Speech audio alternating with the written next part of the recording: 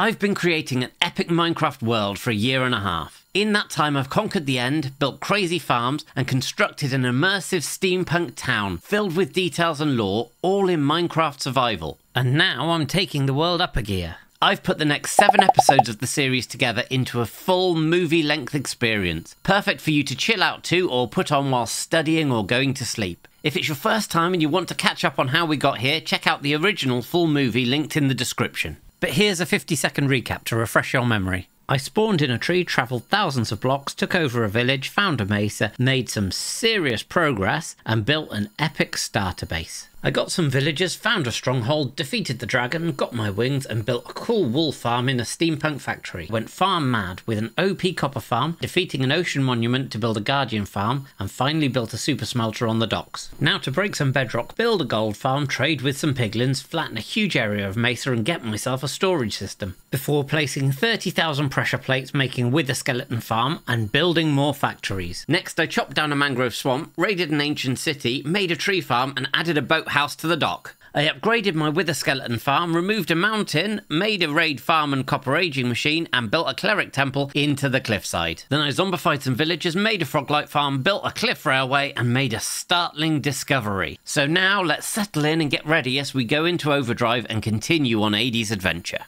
Hello there and welcome back to ADcraft. For you today I've got an awesome base expansion with some crazy builds, big improvements to the storage system, more terraforming and more farms. So don't go anywhere. But first, the elephant in the room, or should I say the amethystine. I planted this in a bell jar last episode and I cannot help but notice that it's grown significantly. And what's more, it seems to be giving off some weird energy. So not wanting to miss an opportunity, I want to harness its power for some of the future builds.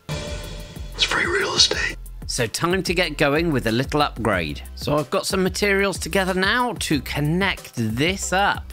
A little bit of electrical engineering later, and that's now done. So I've added some capacitors into the tree, and that's taking some of the power through these cables, firstly over to this generator over here to turn this into some storable energy and takes that underground.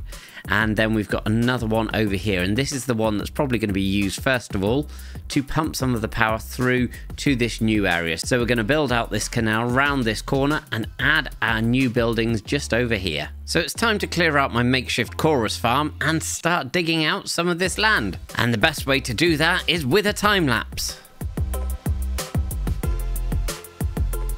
And so all the digging is now done in this area, and now I need to head back over to the storage in there to pick up a whole bunch of the different stone variants and the various other blocks in order to lay the foundations ready for the canal itself, which the water just stops here at the moment, and also the builds that are going to go here. And we've got some really interesting builds going on in the future. So let's go and get that done. A few moments later. And with a whole bunch of resources now in these shulker boxes and in my inventory, I am ready to start filling this in. And this is probably going to take a little while, so it's time for another time lapse.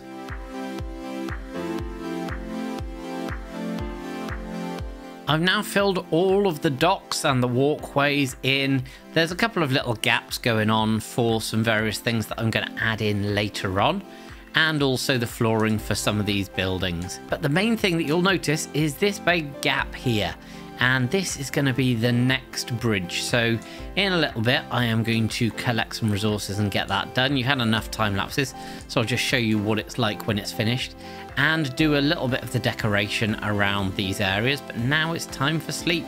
And following a good night's rest, I've now finished this bridge. It's pretty simple. It's following the similar design that we used over here, but this one is obviously on a bit of a slope. And so this will now make it so much easier for us to come between this, our main storage building, and the new area and everything that's going to go on up here.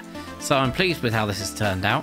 And you'll also see that I've now filled in all of the water here, just going through with a bucket, and I've missed a little bit here somehow. Those are always a bit of a pain when they don't just quite spread, but I need to go and get my bucket and fill that in, and then on to the next thing. And that is an expansion to this storage system.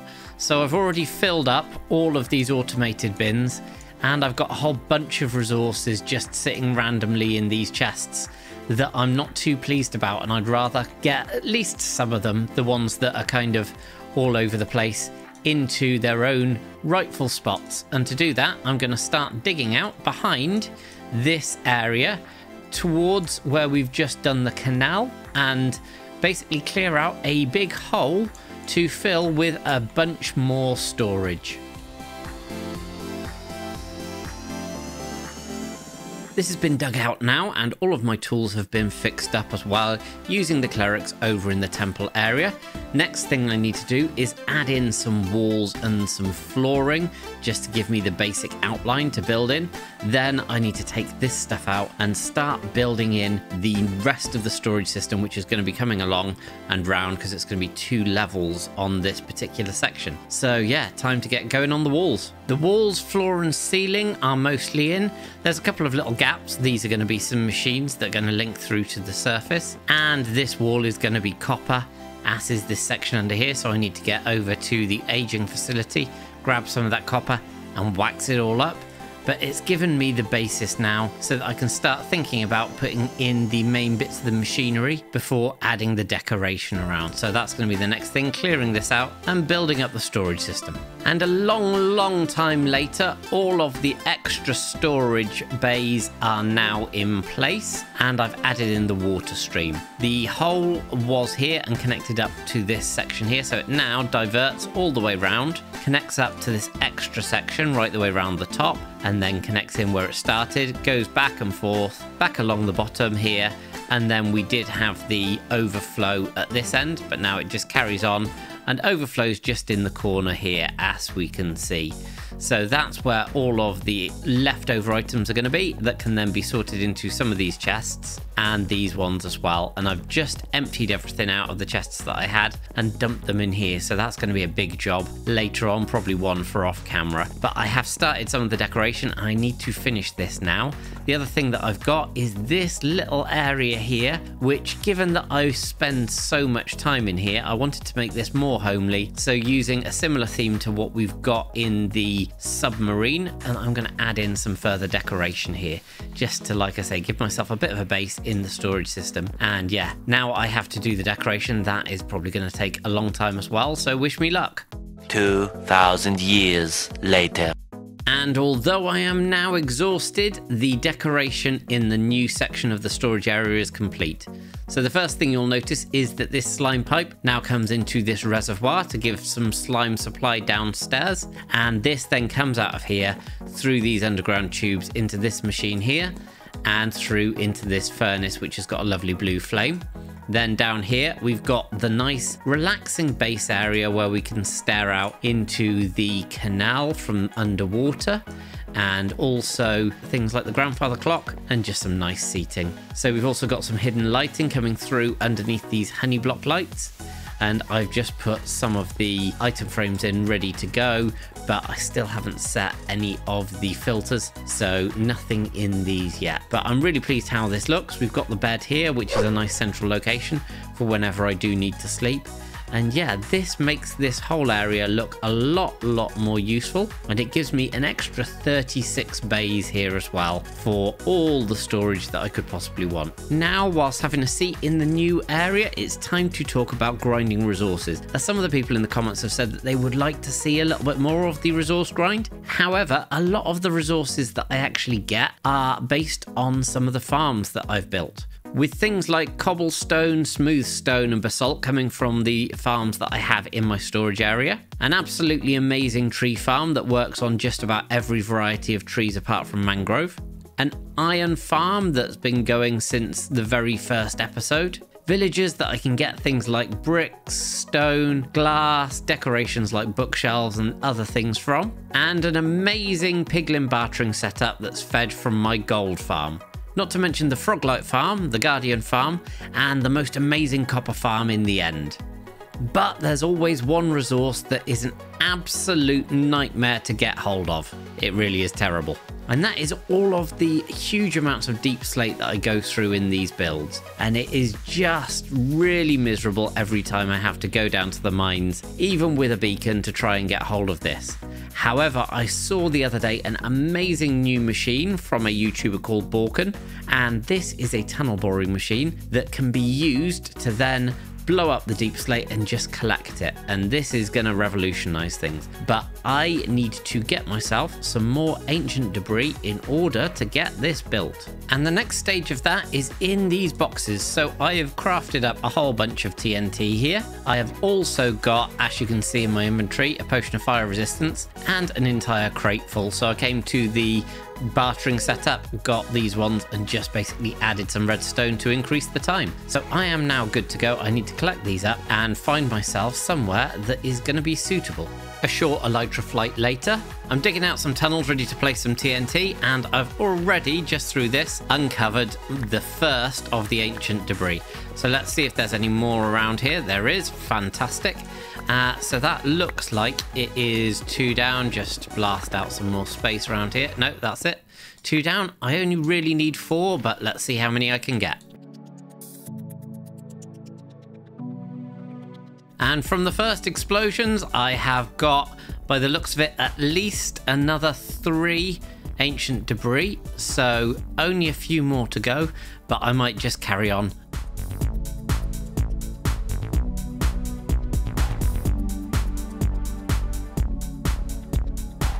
And for this absolutely epic tunnel, I managed to get myself 16 more ancient debris. And all in all, that gives me 42, which is far more than the 6 that I actually needed. So I've got a nice supply in case I need to put some netherite on anything or replace any tools. Now I've brought all of the debris and all of the other redstone components that I'm going to need down to deep slate level. So we're minus 32 at this point. I want it to go above where the lava is going to form for doing this. And I've had to dig out a lovely big area, and this, even on its own, even with the beacon, was painful. So I'm super excited to get this built. This is where the machine is going to go. So now it's time for me to get building. The machine's now complete. Hopefully the TNT dupers are all fine. This should have all the right kind of pistons. So we've got sticky piston here, and these 2 sides, which are the bits that pull things along. And fingers crossed, if I just hit this, brilliant. Now I just run around and collect all of the deep slate. Perfect. A little bit of blasting later. I love using this thing, and as you can see, I have been using it a fair bit. And in this time, I've not only got an inventory full of cobbled deep slate, but I've got no fewer than 8 shulker boxes that I've managed to fill up. So this will keep me going for quite some time. Also some other bits and pieces because of the tuff and various other ores and diamonds and things that you get from this. I did have one slight issue with this, which was firstly I came into a cave, so I've had to patch that up.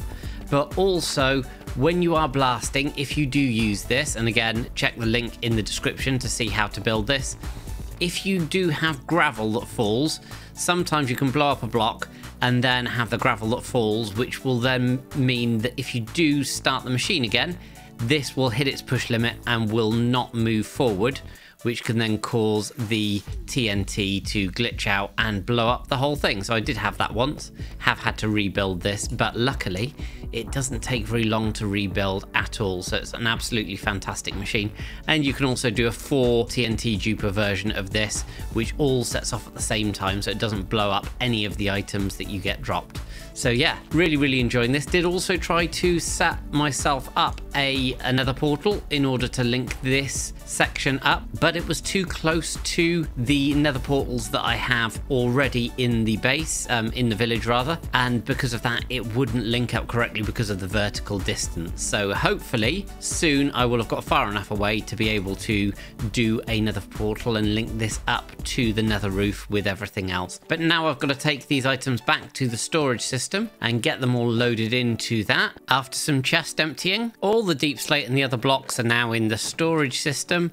As you can see, I've got plenty in reserve to go alongside all of the other resources that I've got. I do need some more dirt and some more grass at some point, and a little bit more sand, although I have got plenty of red sand, so that's all good. But I've done a whole bunch of cleaning in here as well and cleared out those chests that I dumped the stuff off in and finished filling up the storage system. So all the miscellaneous items are in these chests and these ones down here.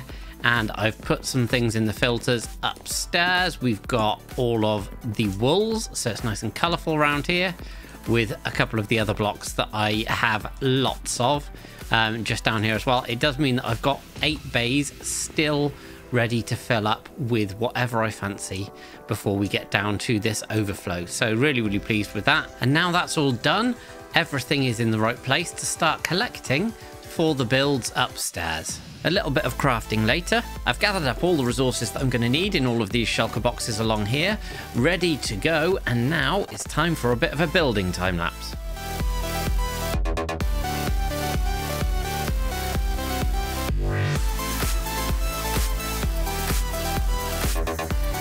The first of the new builds in this area is now complete, and I love how this looks. I've also done a little bit of decoration and added some things like this ice and these honey lights down the sides and a bit of amethyst down the other side, and this connects up to the storage building using this honey pipe here. So if we have a look inside, we go upstairs first of all, there's just some decorative elements, a couple of machines here, the honey being pumped through into the big chimney units, and then coming down here you've got this big tank on the side, and also this slime pipe coming up from underneath. But here we have the functional bit of this build. This is an automatic propagule farm. By using some of the mechanics designed by Mango, I have created my own take on this. You put the bone meal in here. There's actually a skulk sensor in the back that registers the sound change. And then once the propagule has grown, the pistons will fire and the propagules will come down here. So this is a fully automatic farm to give me all of the propagules that I'll need for building any new mangrove trees, or should I say growing any mangrove trees. So yeah, really pleased how this goes. It's not the most efficient machine, but given what it needs to do, which is provide a reasonable number of these propagules, I think it does the trick. And here we have a connection down to the base as well if we drop down here. So this just takes us out in the back of the storage area and into our little sleeping area. So there's some quick speedy access through these different mechanisms, brings us back up here, and we can come out on the dock side. And over in this section here is where the next build is going to go. And this one's going to be a little bit special because it's going to span these two sides. I'm going to collect up some materials and then get building. I've tidied up the cliffside here and got all of the things that I need to start this build in my inventory, with the rest of them being over here in my lovely chest monster. It's only temporary though, so it'll go back into the storage soon. However, now it's time to get this next structure built, and I think it's time, because you guys seem to love them so much, for another building time lapse.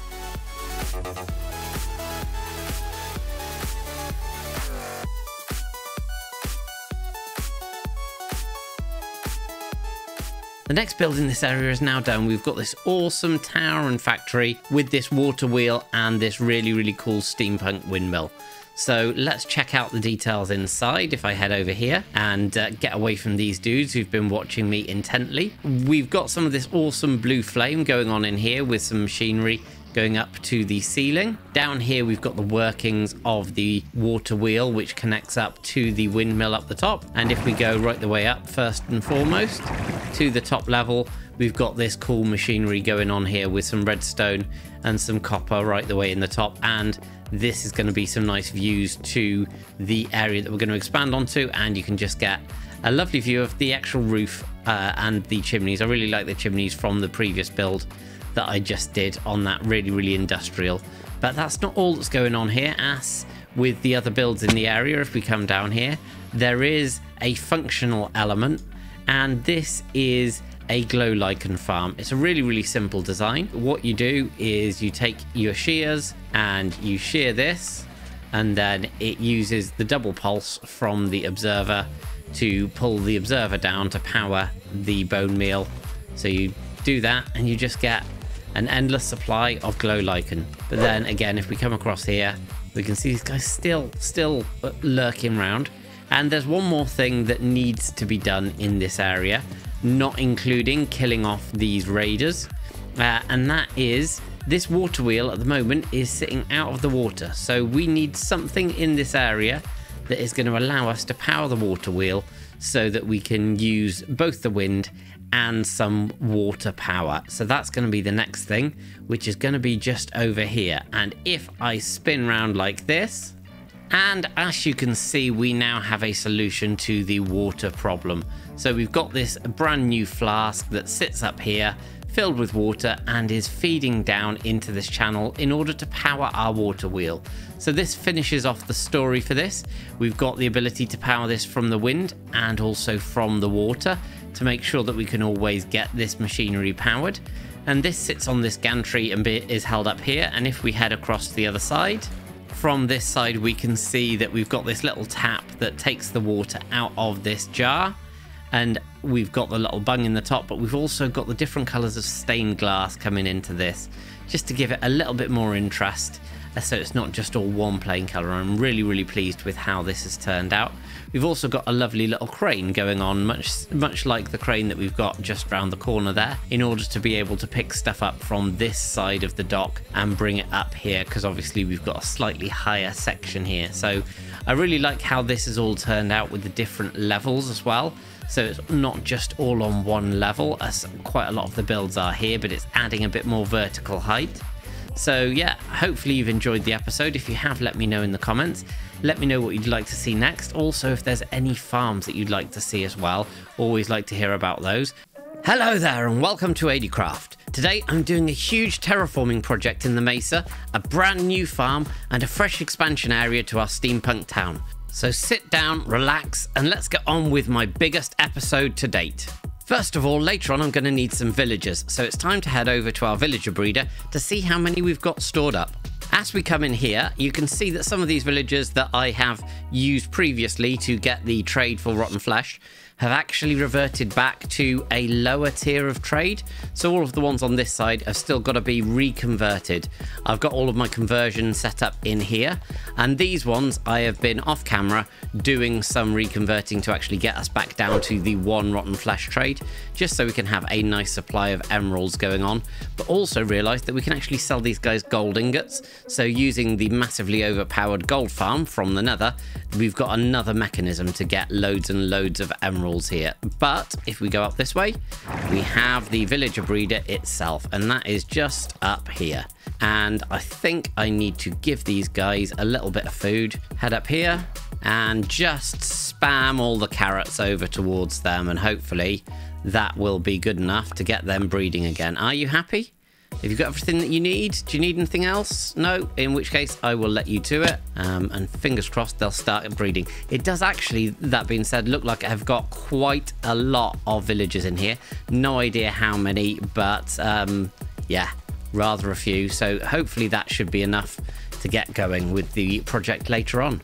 And the first stage of that project will be getting rid of and just generally changing a whole bunch of this area here. So if we head up this way, a lot of this is going to unfortunately have to move. So I'm going to need to set up a beacon or two around the edge here to make sure that I've got the mining effects and get that all cleared out. But before I do that, I realized that I actually want to take a couple of maps of this area. So first thing I need to do is actually find where we put the maps that we did before. No. Rare items, it must be. Nope. But there's some empty maps. This is the downside for using so many barrels as decoration. No. Finally, there they are. Now to get these laid out to see what we've got so far. Hello Kitty, you still need a name, so I need the people to give me some ideas in the comments. So I've laid these out just by our super smelter here, and as we can see, this was where we started the first bit in episode 1. This was when we built our starter house just over there, and this was when we built our first factory, but there isn't anything after that.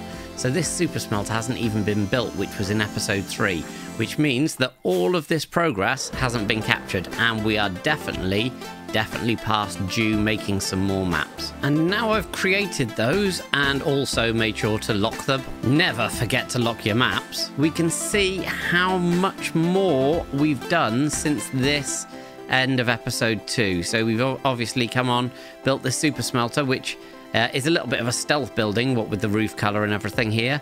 But the rest of the buildings, they all stick out. Here's the amethystine tree. Here's our funicular railway going up the cliff, just down there. And here is our boatyard and our temple of the clerics. So yeah, loads and loads has gone on, and it's this way we're going to need to go into even more maps for what I've got planned for this episode. But now it's time for a space clearing time lapse.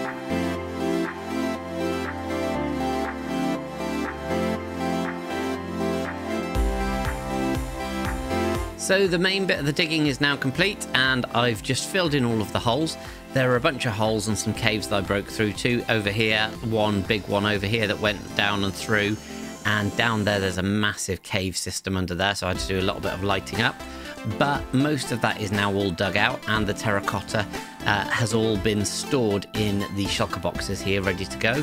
What I'm going to do is I'm going to pave this area. I'm going to have some buildings going around the sides here, and the roadway is going to come through along this way and come up to this point where it's going to be a bridge over, and then there's going to be a tunnel I'm going to build in the future through that section, and this waterway is going to go through here to a water tunnel that is going through this section here. So that's all ready to go. I've started collecting some of the stone and other resources that I'll need in these shulker boxes and chests. Now it's just a case of getting that ready. Much stone placement later, you can see that this is now finished. I've lit all the area up. I finished all of the walls and the pathway coming through with the road that's going to connect up to the bridge here. I've left this dry for now because I've got some other builds and things to go around this side. But yeah, really like how this area is, but this is only scratching the surface, as I am going to be building a huge terraforming project here. I'm going to be building an absolutely massive mesa cave that's going to be underneath here, supported on some huge mesa pillars here with a big plateau on top. So I'm going to be embracing the double layer, so there's going to be some stuff under here and some stuff in the future on top, but the first stage will be to get this done. However, I'm not going to do that quite yet, as I've got something else that I want to do. First of all, I've got to go back to the storage system and collect some redstone resources, as I've been looking for a way to get hold of some moss and also some more bone meal for my tree farm over at the village. And I found a brilliant all-in-one bone meal and moss generator by a YouTuber named Chapman. I will post all of the details in the description, of course. So now to collect the resources and get over there ready to build. And here we are back at the village, which has turned into the industrial district really for this place, to actually start the build. And it's really simple. Everything that we need is going to be in these two chests, and I'm going to be using my now completely defunct copper aging space, because of course we've got the automated solution, which is much more effective over at the steampunk area. And I might move some of these builds over to the steampunk area eventually once I've got the space to do so, but for now this is a brilliant place for me to set up this design. So I am gonna go and get building.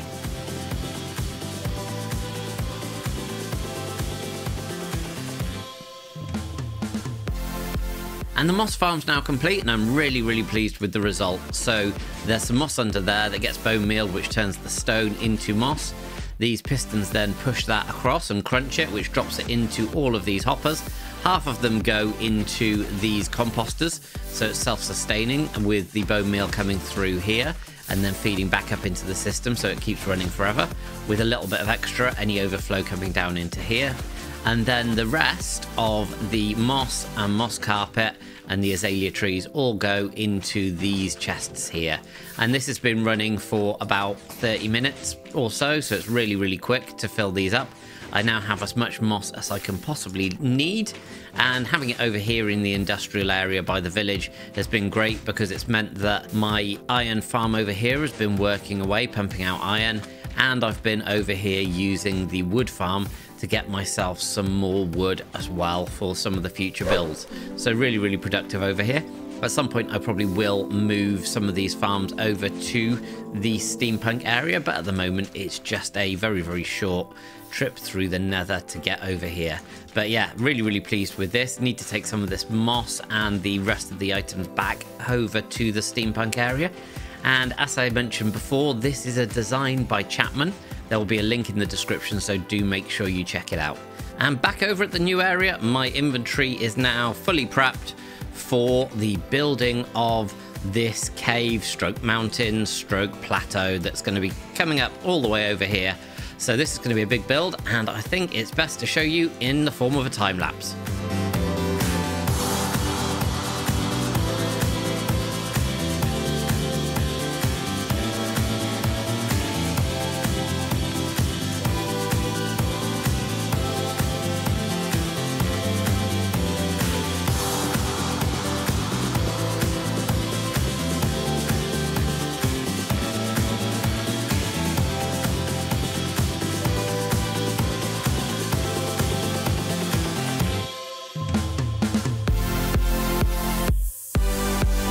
And we're done, and that took significantly longer than I was expecting. That has taken probably 8 hours just of building on this alone, and that's with having everything having been designed in creative before, just to get some of the shapes, although I'll probably fiddle with the shapes here and curve off some of these edges, make things a bit more organic.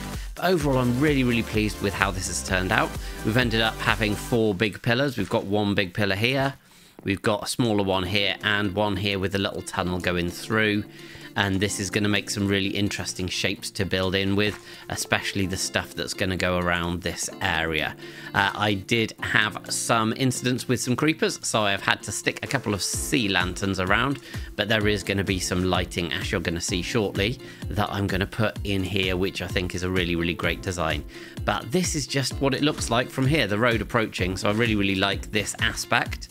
It gives a lot of depth with that in the distance and just this whole cliff. But if we fly upwards, up here, we can see the top. This is just really a bit of a temporary top. I wanted to put some stuff on here, but there are going to be builds up here eventually. So this is just to make things fit in. But from up here, you get the most amazing view that we have of our steampunk town. You really get a funky view here of this big gourd there feeding into the water wheel and the amethystine tree and the funicular railway coming up here as well. Just really pleased with it all round. Next step for this will be to start working on the bit underneath. So if I come down here again, I have the bridge that I want to connect up.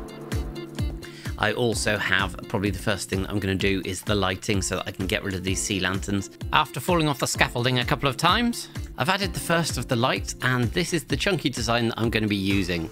So using the grindstones, they make an absolutely brilliant big chain coming down, and that's going to be connected using some of the frog lights and just some of the polished deep slate. So really like how these are. They don't supply that much light to the ground, so I still need to have a solution down here like these hidden lights here to make sure that everything is fully visible and spawn proof.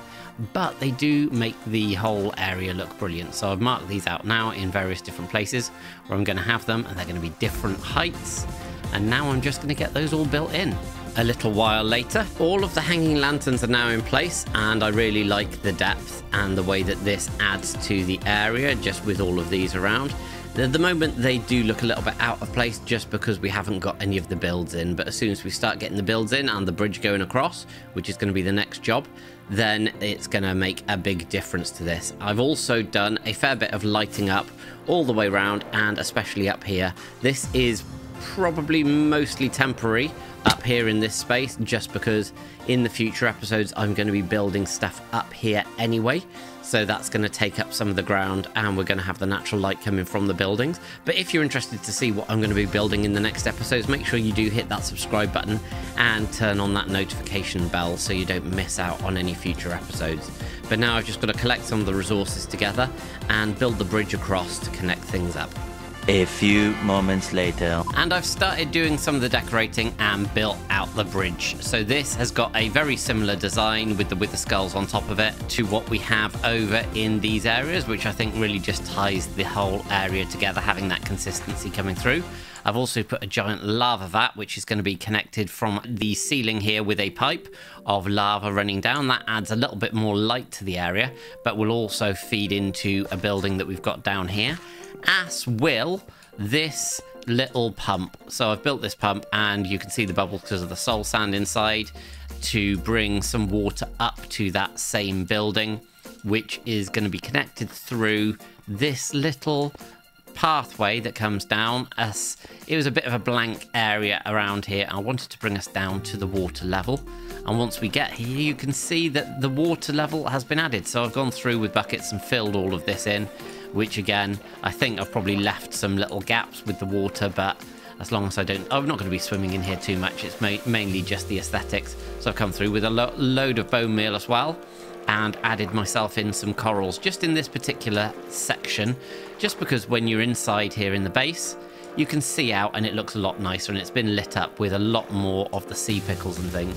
I realised that I hadn't actually taken the bone mealing, which I'd done on that particular area from last episode. I've extended that all the way down through the canal, pretty much to the tunnel that goes along, and I think it looks a lot better. It did take a little while, but it's all for the aesthetics of this place. It just looks nicer now. As you go past, it looked a little bit blank before. So big progress made on this area, and now I've got to put away a lot of these resources because we've just got a whole bunch of nonsense in some of these boxes from where I've been mining out and building, and I've got to start collecting the resources for the actual builds themselves that are going to start coming in this area itself.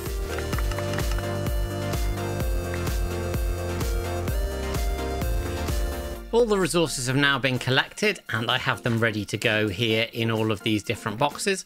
Lots of different bits and pieces to go for the different builds that I've got in this area here. I've also cleared some of the space that I'm going to need, because some of these are going to be built into the surrounding cliff that we've just built today. So the next thing is for a time lapse.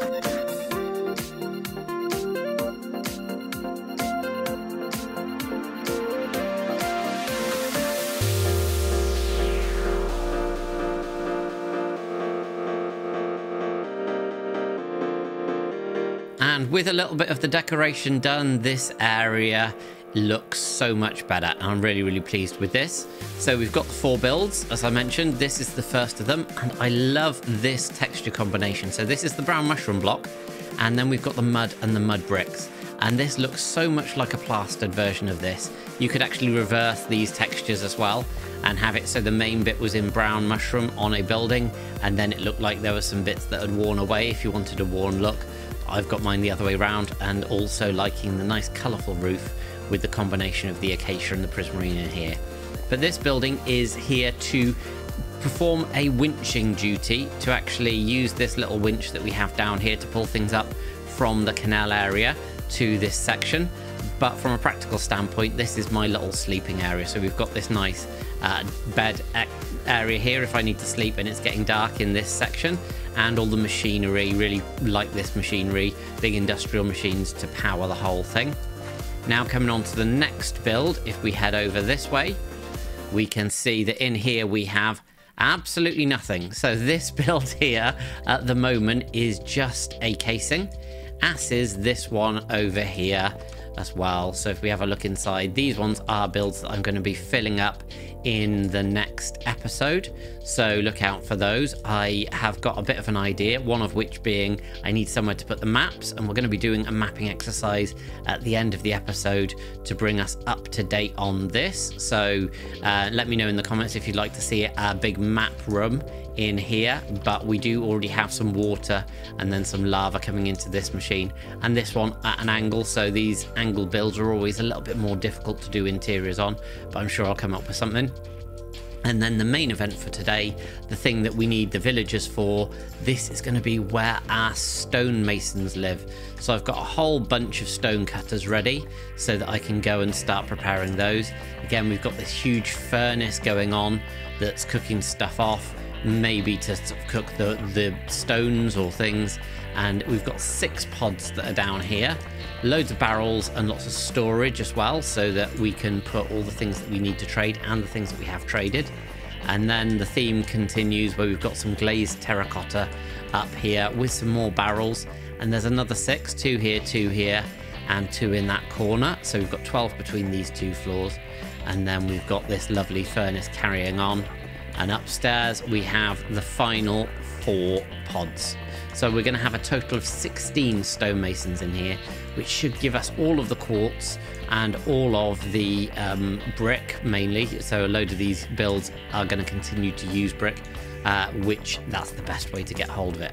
So really like how this is done. Obviously I now need to, whilst all of the materials are going back into the storage system over there, I need to go and start breeding up and also zombifying all of the different stonemasons and get myself what is going to probably be a very, very janky looking dirt path with rails to get the actual stonemasons over here once they've been converted. But before we get on to that conversion process and getting that all built, I just wanted to show you that I've actually connected this section of the base up to the nether as well. So we had this little tunnel going into the cliff. There was nothing attached to it at the moment, so I figured I might as well stick a nether portal in there. It's a good way to keep it out of the way, but also mean that I don't have to fly all the way over to my nether portals over there and in the storage room. So I'll probably end up hiding some more nether portals around the place, but that's all connected up inside the nether. And here we are with our villagers ready to head up and get some converted. And the railway line is now done all the way over to our new mason's home, right the way from our villager breeder over here. And I've tried to use, where possible, the existing levers and the land that we've already built up. So this bit here coming through, it just connects up. And I might actually leave some of that railway line there, because, and maybe even make a slightly more permanent one, because I could quite easily come down here underneath and bring the guys out just down here or something and send them up and through. But I'll think about that off camera, as we are now in the process of getting these guys up to the master rank and also just getting their trades locked in for whatever we need. So I've brought some emeralds over, get this guy to the next level. Here we go, and then we'll send him on his merry way and bring the next guy back and start the process all over again. And the last of our stonemasons is, with one little nudge, now in place. And all I need to do is give him his little workstation and he will be happy alongside all of his other friends. So now I have some clearing up to do to get rid of this horrible dirt track. And then it's time to do some mapping out.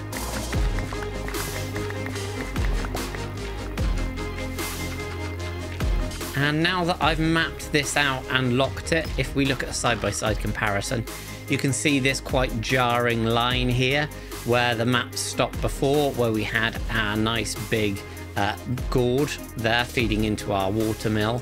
But now you can see how much we've achieved with this lovely bright colourful roof of the building that we've got there that picks up the stuff from the canal, and then the other building here. But most of all, I love how this plateau looks. I think this has come out really, really well and just shows that it is a massive area that this covers. And all the stuff underneath it as well. I love the sight line of this as we run across here. We'd already created a sight line through all of the things with the crane in front, and the depth as you move through this way. But I think that this adds a brilliant element to the base, an element of verticality and an element of depth there. And some of you will have already noticed I've added some steampunk pipes containing some of the slime going throughout this as well, just to give that extra element of depth.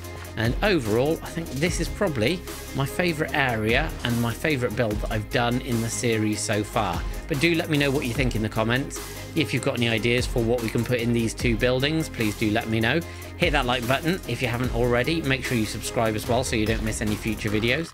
Hello there and welcome to ADcraft. I'm building a huge steampunk town in Minecraft, and today I have by far my biggest update yet, with a massive terraforming project to set up probably the most detailed build I've ever made. Later on I'll be telling you how you can download this world. I guarantee this is one episode you will not want to miss. So get comfy, relax and enjoy as we carry on with AD's adventure. We left last episode having created this whole new cliff and cave area, but one of the things wasn't finished. And that was these two buildings here, which are currently just basically fascias. There's nothing inside those, so I've got to dig these out after we built our mason hall over here and after we built our winch system here to bring things up from the waterway. But I've got some fantastic ideas for these two buildings. So first of all, I've got to get these dug out. A few moments later. And the first stage is now done, so I've added in some floor and some walls and dug out all of the extra terracotta that was in here.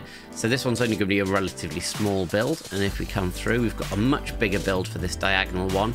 I've decided to use some of the hollow space that we had in the mountain that we built in the last episode, so that one goes back into the cliff. Also means that it isn't all on a diagonal, which makes it a little bit easier to fill. So now I've just got that job to actually decorate the inside of these. Much decorating later, and the interiors for these are now done, and here we have an amethyst powered stone generator. It's not actually a working stone generator, but the idea is the lava comes in the top and the water comes in the side, the stone comes out here. Lots of nice details around and lots of piled up stone here, which went with the grey aesthetic. I wanted something that looked quite grey in here to match what it was used for.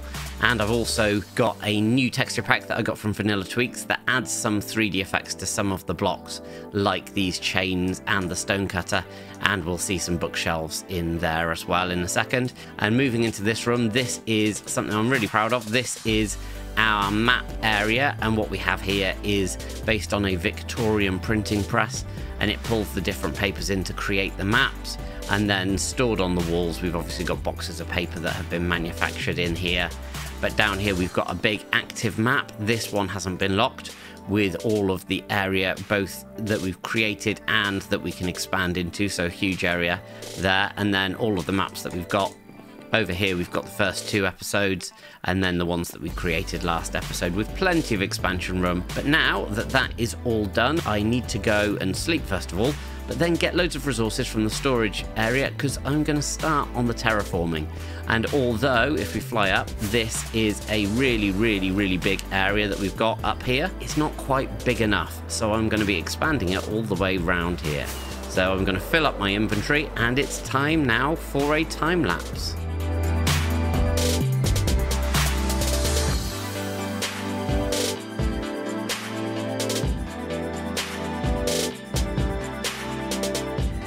Thousands of terracotta blocks, and many hours later it is now done. I really love how this looks with the new section down here and this whole chunk coming across. One of the things that I've tried to focus on is making sure that I've got lots of different levels, so once I start decorating and building on this, I think it's going to look amazing.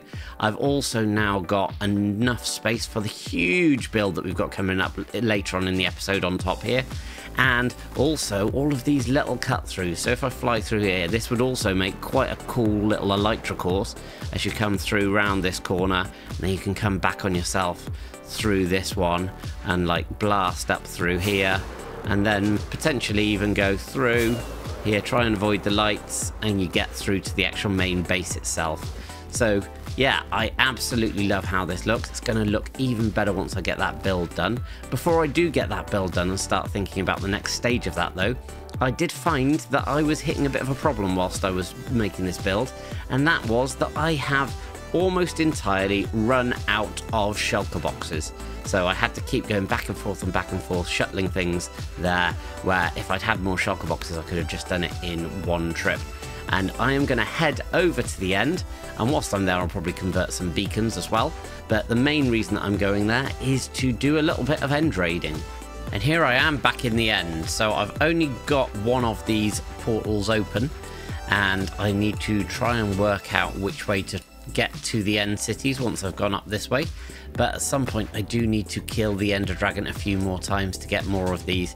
I'd probably like to open all of them up, and then I can actually think about doing something with the end itself, but at the moment I'm using it for farms, so we'll see.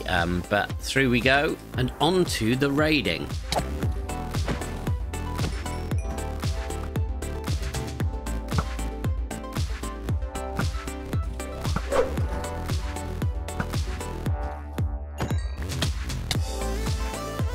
Much end raiding later. Having finished with that city, it's time to go back and see how many shulkers I've got. A couple of end-based chores on the way, and I've organised all of the loot. So I've got the usual stuff just the armor and the various different things. But the main stuff that I've got is nearly 3 stacks of shulker shells, quite a few diamonds, a bit of gold, and just the usual gubbins. But this was really the key thing that I was looking for. All of those shulker shells should give me enough shulker boxes to last me a long time. As you'll see, I am down to what is now a pitiful 10 levels, and that isn't because I've died, it's because I've been combining and manufacturing a whole box of spare weapons just in case anything would happen to me. And I've put them here in this box that I'm clearly absolutely never going to forget about. Yeah, I'm totally going to forget about it, so that I can use them whenever I need. But the next thing that I need to do is actually, back in the end, I need to go and do a little bit of AFKing at my copper farm, because I've been aging some of it up, but realised that I do need a lot more copper, and that will actually also help with the levels. And here we are over at the farm. For those of you who haven't seen this, it doesn't look like much, but my goodness, it is incredible. And this is ENX04's drowned farm, and it works on zombie reinforcement. So I'm going to head down into my little safety hole, make sure that I close this, and then get everything ready and start this thing going so I can get myself some more copper and some more levels. After a couple of hours, I have got these 3 chests full of copper ingots, plus another half a stack of copper blocks as well. At one point, I did make a bit of a boo-boo. There is one sword that you use and you hit the armor stand with that keeps the farm going and restocks it with zombie reinforcements, and another one to kill some of the zombie overflow once you have got to a point where it starts to lag. And I'd selected the wrong sword, so I'd killed every drowned in there. Luckily for me, I did have a couple of spare ones, but I will need to get some more spares at some point in case I make the same mistake again. But now I do have all of the copper that I'll need for this build project, so that is perfect. And with some of those blocks aging away in the copper aging facility, I need to do one more thing before I start collecting the rest of the resources. And that is take some copies of these master maps now that I've updated them with the new terrain, because this is the last time that we'll be able to see the top of this before I put the build on it. And I want to capture the progress that we've been making throughout the course of this episode, because I think that this looks epic. And with the side-by-side comparison of the terraforming to create the plateau in the first place last episode to this episode, you can see the massive expansion that has been made, and this looks brilliant and gives all the space that I'm going to need for the new build. And in a minute I need to start collecting together the resources, but before that I need to add in some signs so that we can see when the progress has been made throughout the course of the series. And that becomes extra important because I'm going to be releasing a world download for the first time ever of this steampunk world, and that is going to be available to all tiers of my patrons. So if you're interested in getting hold of this world, then do check out the link in the description and see if there is a tier that suits you. But now to collect the resources. And here we have this chest monster that is filled with all of the different resources that I'm going to be needing for this first stage of the build. And very much the best way for you to see this will be in the form of a time lapse.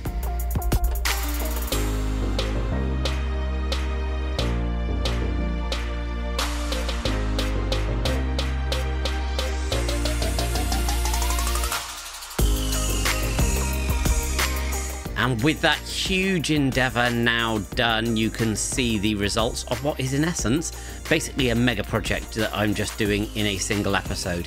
And the scale of it is really quite phenomenal. I've had to come up an entire stack of scaffolding just to be able to give you the perspective to see it all. And as you can see how it compares just to the rest of the base, given that this is 10 episodes worth of progress here, just to create this so far in this episode has been a huge piece of work. But I'm really pleased with how it's going so far. So obviously we've got this massive steampunk gear that sits here on top of the mesa plateau that we've been building. The lore behind this, bearing in mind of course that it is Minecraft, so it's the suspension of disbelief, is the build that I'm going to put on here, which is in itself an absolutely huge build, is going to be able to be turned by these different machines. We've got this huge generator here. I'm really pleased with this, generating some charge there in the middle from the electrical difference, and this is based actually on a Victorian design, which I've of course given my own twist to and my own color scheme, and yeah, made it a bit more steampunky. Coming over this way, we've got a giant sump of the honey that's feeding up into this boiler. And you can't see it from this side, but on the far side there is a window and you can see the flames going. Goes into one of the transformers here that feeds into this machine again. And coming down here, there's another transformer that then goes into this, which is the thing that is actually turning and powering the whole shebang. So really pleased with this. When you're underneath, you can just see how massive this is as well. And I love like the different layers, the fact that you can stand here and look up at all the detail in this. And I've done a lot of work to try and light this up as well, because otherwise it would be an absolute death trap. But one thing to say is this has been an absolutely huge endeavor. Basically, I could have done an entire episode just with the expansion of the plateau. Could have done another episode just with the building of this cog, and I haven't even got to the main build yet. So if you are enjoying the episode, please do leave a like. Make sure you do leave a comment as well, because that really does help with YouTube. And make sure that you share it. Let other people know if you've been enjoying this series, and also what you'd like to see in the future, and hit that subscribe button, because that all helps out the channel. And I really do appreciate your feedback more than you realize. It gives me the motivation that I need to tackle absolutely massive projects like this. This project, the design, the resource collection, and then the build, which has taken hours and hours and hours, has been weeks in the making, and we haven't even got to, as I say, that big structure that's going on top of it yet. Any support that you give is much appreciated. But now let's show how this connects up to the rest of the base. If we come down here on these stairs, there's just some decoration, and this allows us, again, with each of these stages, I wanted to add a bit of verticality in. So there's going to be different views that we can take out over the different areas of the base. And then we come down another set of stairs and we can see down to beneath. We'll get down there in a second. But going back up here, the main way through is built into the cliff itself. And we've got this lovely walkway, and this matches up with the ones that we've built in the other areas of the base as well. So keeping that consistent theme going on in terms of the design that we've been using. When that comes down here and has got just again some decoration, I will probably continue this, potentially bringing it underneath through the middle of this conveyor belt. I think that would be quite a nice touch to do. But this goes up and connects up across and goes to a future expansion out this way, and down there into the base, which I'll show you in a sec. But one thing that I did want to show you is there is another tunnel that comes off this to tie up the other section that brings us through just above all of the water here. So you can see our waterway that's going to continue in a future episode. You can see our roadway that's going to continue through this cliff in a future episode. And I am going to do some little builds and some other things in all of these alcoves with lots of verticality and lots of different heights of things, just to make it look really interesting, and just to give myself and you guys, when you actually get the world download, something to explore, and maybe some little secrets in here as well. I'm not sure exactly what I'm going to do yet, but you never know. You probably should check some of these barrels, because you won't know what you're going to find. And I've connected that through, as I said, down to the main bit. So there's a walkway now. I did have to raise this up a block, which in itself was a pain, because getting the water out and then getting the water in when you're working with just trapdoors, nightmare. But it was worth it in the end, because that ties the areas together. There is now a flow right the way through from the base up the walkway here that then connects up through those different paths to the top. And once we've got this roadway going through as well, that's going to be another point of connection that's going to connect up to the same infrastructure and give us that ability to have multiple ways to get around. Because if this was a real town, it wouldn't just be that single way that you could get through to something normally. Normally there are multiple ways, and I've tried to do that here with the way that this is actually a big loop all the way around here as well. So just keeping some of those themes going through, and really loving how that looks. But one thing that I think I do need to show you, so I've added in some of the signs now, so you'll be able to tell what the different areas are. But this is the map that I've taken and locked from having created the gear, and that just shows you how big it is. And there's so much copper that's gone into this. It really was scary. I just had to keep going back and aging more copper just to have enough. But yeah, really like how this looks in the end, and just with some of the little details like the generator, and just huge progress in the last couple of episodes. And now I need to go and get some resources, because the grind does not stop. There is more to be done, And one of the things that I've discovered is that I need to get some more amethyst, because as you saw, I've been using lots of it for decoration, and there's loads of it in this build as well. So I'm going back down to our amethyst mines, not knowing that when I got down there I was in for a big surprise. I have to say that I do absolutely love this little secret entrance here under this canal tunnel that goes from the sea and brings the canal into the base. But as soon as you do get through this doorway, it does turn janktastic. I mean, this definitely needs some improvement, and at some point I'll come through here and probably clean this up. Certainly take all of the stuff out of the walls and just add in maybe some stone bricks and diorite for a start. But luckily this area is close enough to the base, at least, that the amethyst keeps budding just by me being around here. So I've cleared out and can just clean these up whenever I like. I just need to come down here and get my tools, my amethyst buddy pickaxe to get that. But what's going on here? Obviously this was the place that we first found the amethystine, so I've never particularly trusted this place, but I'm not entirely sure what's going on here, especially with these. And if we head through, intriguing. What on earth is going on down here? Where? More amethystine. Lots and lots of amethystine and amethysts and even some skulk. What is going? And there's another geode down here with some more amethystine growing in it. Okay,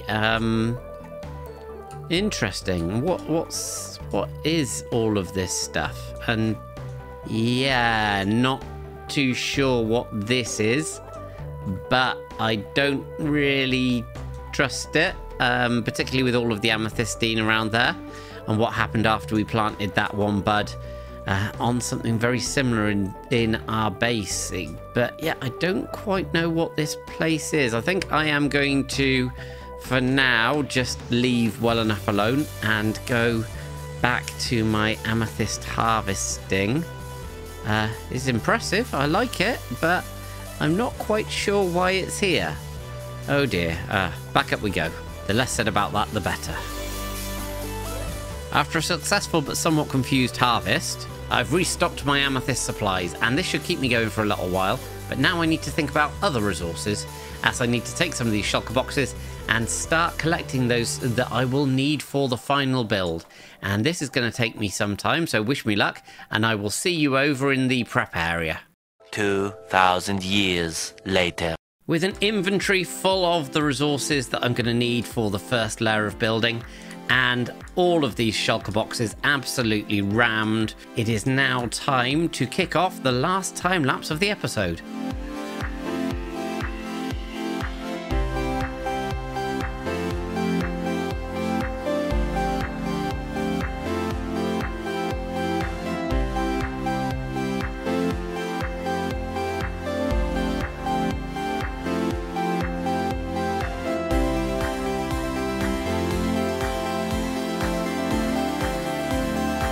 And the final build of the episode is now complete, and as I walk through here you can see what I wanted, which was this massive cathedral comes into view, and it just gives that element of vertical interest when you're looking at the base itself. You can see everything that's going on underneath, and then you look up and you've got this massive cathedral on top. And this took so long to design in creative, and then literally about 3 days of building just to get this built in survival, but really was worth it in the end, with details like these big rose windows. And I've used a touch that Good Times with Sky used in Hermitcraft, which is if you put honey blocks behind stained glass, it really makes the colors pop. So that is a very good tip to use when you're actually building something like this. But if we fly up and have a look at it from the sky, you can see the scale with these two big towers up at the front and all of the details going all the way around the side. And then there's this big hole in the back here, which is going to become more important in a future episode. And looking at the interior, I've done most of the decoration but not actually put the purpose into this build yet. I'll be doing that next episode. But I love these giant pillars holding everything up, and this domed roof, these little miniature domes, to get them looking how I wanted with that element of depth as you walk through. Just took so long to design, because when you are building something on a Steve scale and not a scaled up version of things, then getting the little details does take a long time and a lot of fiddling to make things look right, whereas if you scale something up, it's always a bit easier. You've got a bit more room to actually play about. But yeah, I absolutely love the interior of this with the details, like I say, with the big 2 rose windows, with the whole shape, the ambience, the colours, everything in here. At the moment, there isn't anything apart from a little bed and a crafting table on my ender chest just down there. But yeah, super pleased with this. Let me know in the comments what you think of this build. And as I say, you'll be able to see this yourselves if you get the world download for this world, which I will be releasing after this episode. But looking at this in the maps, it looks absolutely amazing. And when you zoom in, you can see the colours of the roof and all of these flying buttresses going around, and still the details of the cog coming around. So in theory, this whole build would be able to turn around on that cog. You can see quite how much we've achieved in this episode, coming through from before the episode where we just had the start of the plateau, improving that and getting that bigger, through to building the cog itself, and now we have this cathedral which dominates the landscape, and yeah, couldn't be more happy. Hello there and welcome to ADcraft. I've been building the most epic steampunk city in Minecraft for well over a year, with details, farms and lore, along with huge and crazy builds. Today I'm creating another massive expansion with functional houses and an amazing new factory area. So relax and get yourself comfy for another awesome episode of AD's Adventure. Since we were last here, a couple of things have changed. Firstly, and most importantly, I have upgraded the world to 1.20. So we've now got access to all of the fantastic new blocks and items that have come through in the new update. I've also switched from Optifine to Iris and Sodium because there's better compatibility. I was getting loads and loads of crashes and things, so that is much, much better. And I've trimmed a whole bunch of the chunks for the world, so that we can now go, and we don't need to go quite so far in order to find things like the Cherry Blossom Grove. But as you can see by my distinct lack of armor, because I've got a texture pack on that takes away the armor and makes it invisible, I've got basically no interest whatsoever in the new armor trims. It just isn't personally something that interests me at all. I am normally facing this way and can't see any of it anyway. So just so you know, I won't be probably looking for that, although I might pick some up along the way. But as we look up at the cathedral we've got here from the last build, I really love how this has turned out, and I've got some big ideas for this episode. The first of which means that we're going to have to go and start breeding some more villagers, because whilst we've got some masons here and we've got our clerics over here, one thing that I've been having to go back to the original starter village for is the librarians, and I'm going to be building somewhere for them all to live. So that means harvesting up a whole bunch of carrots through my micro farm and making sure that these guys are well fed. Perfect. Whilst they're breeding away, it's time to tell you what the plans are for today's episode. And the first thing that I'm going to be doing is creating a new tunnel that is going to be going through this cliff underneath our funicular railway and everything that we've got up here, and coming out behind the plateau that we built and behind the cathedral. And the road is going to be carrying up this hill with a factory at the top. But here I'm going to create some housing for all of the librarians that we're going to be breeding up, so that they can have their own specific places that we can go to trade with them that are going to look super cool. And now for the first but not the last time in this episode, it's time to get digging.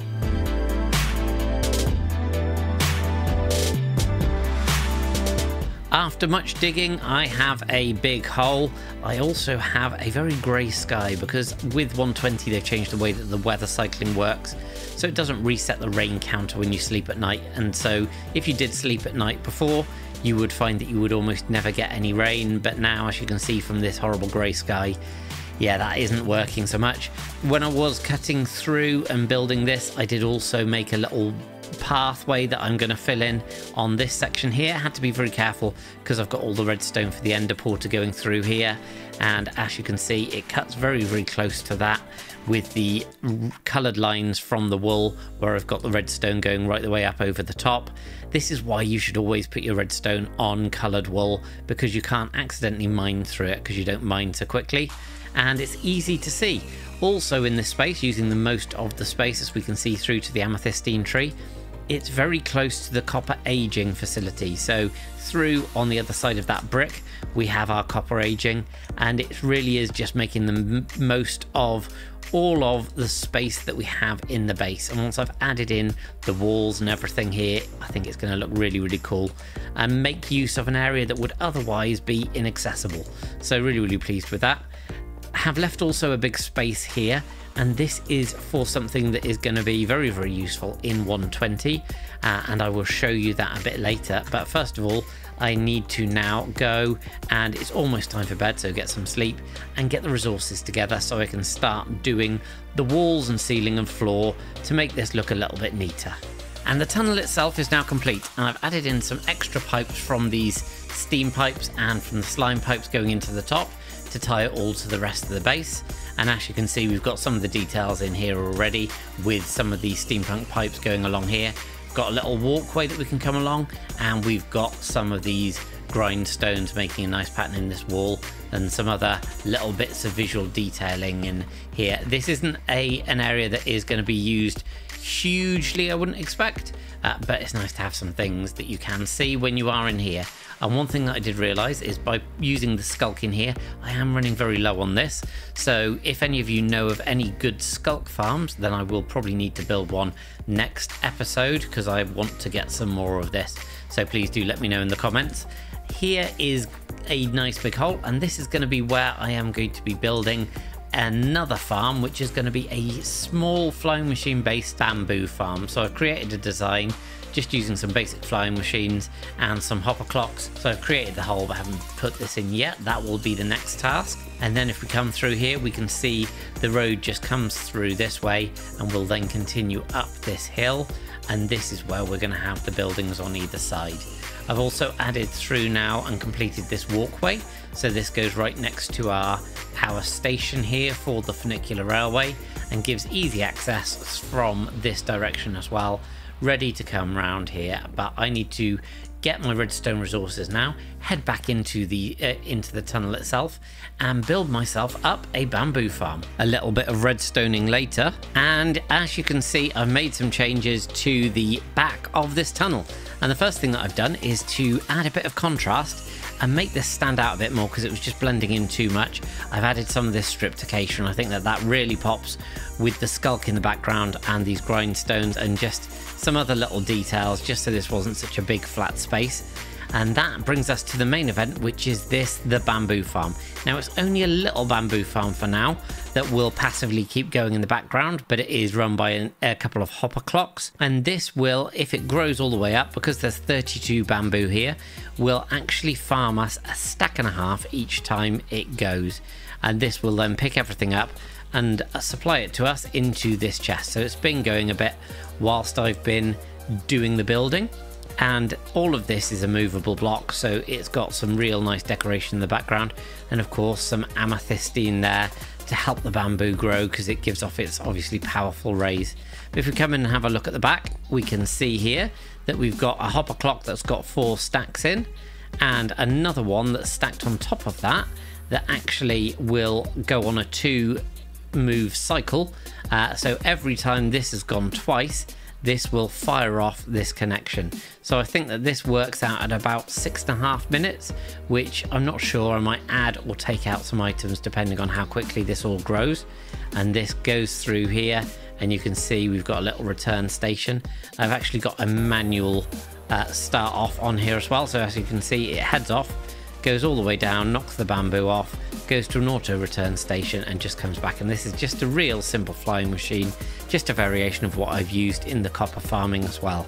So really pleased with how this is going, and if I do need any more bamboo on top of this, even though it gives a fair chunk, I can always manually harvest it at the base. But now the thing that I need to do is get the other main stuff that is coming from this update, and that is to find myself a cherry blossom grove. And I think I'm going to get some rockets and head off in this direction. And as we fly over the Guardian farm, I have chosen this direction because if you remember, this was where we went for the spruce trees and for all of the snow. So as far as I understand, the cherry blossom groves, they spawn near, if not on top of, the snow. So I'm thinking that given that I've trimmed all of these chunks, a little bit of lag there, then potentially if we just carry on this way, we will hopefully get to something that gives us those lovely, lovely pink petals. And would you believe it, here we have our first cherry blossom tree, and I think I've found the world's smallest cherry blossom biome. And oh no, actually some more has spawned here, even though this one here, the lonely cherry blossom tree, I think that this one needs to stay because is this really a cherry blossom biome? Yes, it appears to be. Cherry blossom grove, fantastic. So at least now we can see the pink petals and this. Now this is the good stuff. I absolutely love the colors that come through from this tree, and the particles that it gives off from the leaves are just brilliant. And when you combine that with these pink petals, then it really is amazing. This is one of the best additions to Minecraft in my opinion for some time. As a big fan of Japanese builds particularly, this is a total game changer. But anyway, I am going to head round here if I can fly and take off. And here we have what looks like a much more substantial cherry blossom grove. There's some ice spikes as well. Ah, nice.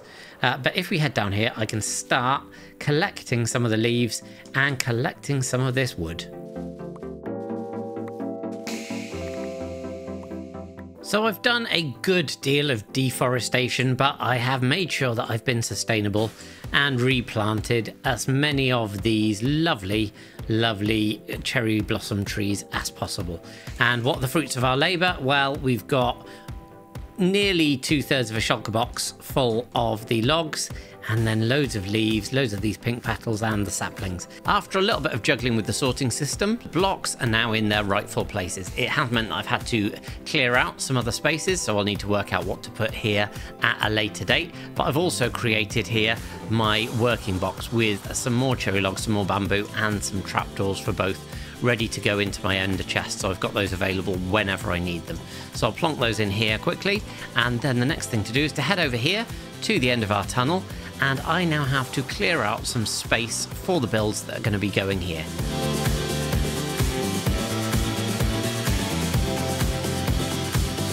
Well, I've created an ugly big hole in the side of my terraforming that shows the back hidden bits of the other builds that we've got, and a big dent over here, but that'll be fine. All of this will be covered up once I've got the resources from my base to start building these.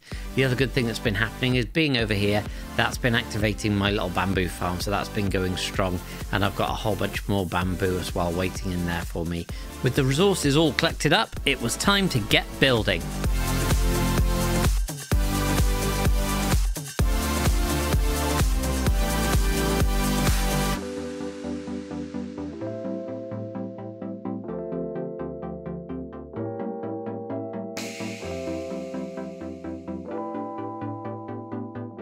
And as you'll see, the street is now complete, and I've done some decoration, including adding another one of these little delivery vans coming through. This one's in a different color scheme, and this is using some of the blocks that we've got here, these new cherry blossom blocks, the cherry blossom wood specifically, and I absolutely love this. I've already started using this as a decorative block in various different places around the build, just because the color is just so gorgeous, especially when you put it next to something like the crying obsidian with the particles. So I really like how that has brought the area to life. But as you can see through the windows, we have got full interiors on all of these builds, and these were actually absolutely massive builds in the end.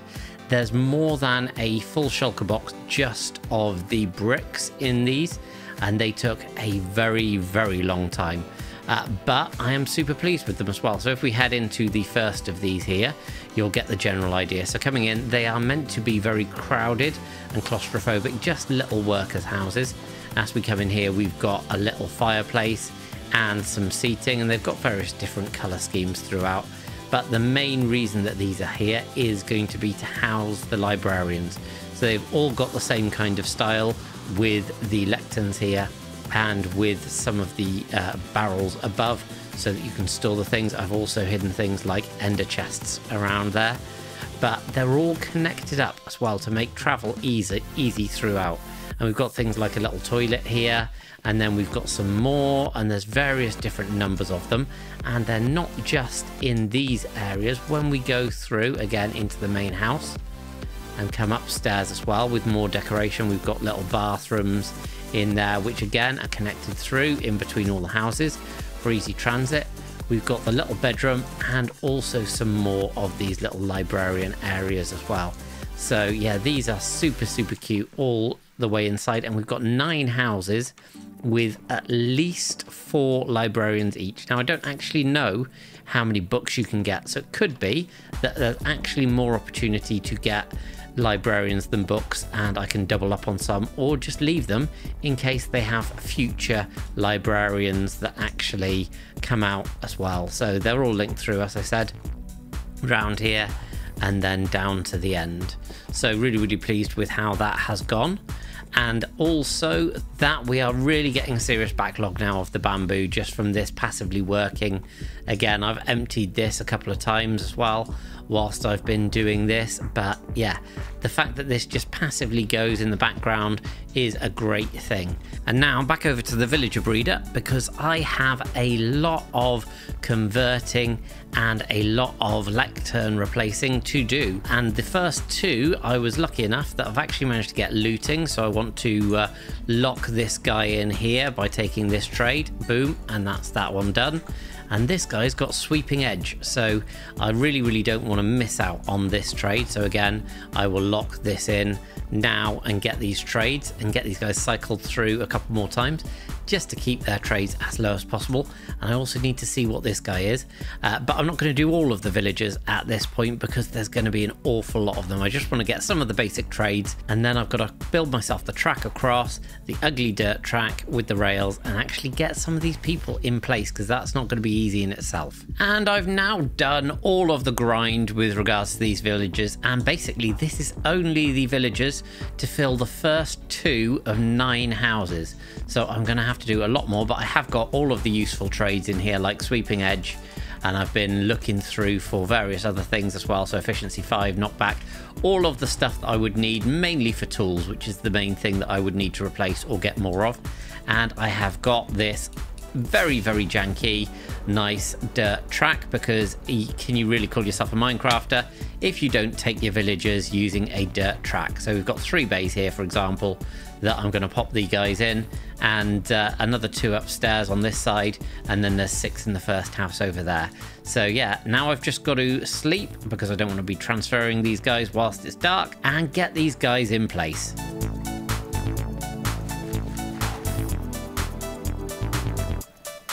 Well, surprisingly, that was a lot easier than I thought it was going to be, and a lot quicker. So once I'd got that lovely dirt track in place, it was pretty simple to actually get these guys in, because they were all in that room. It was just pushing them onto the tracks.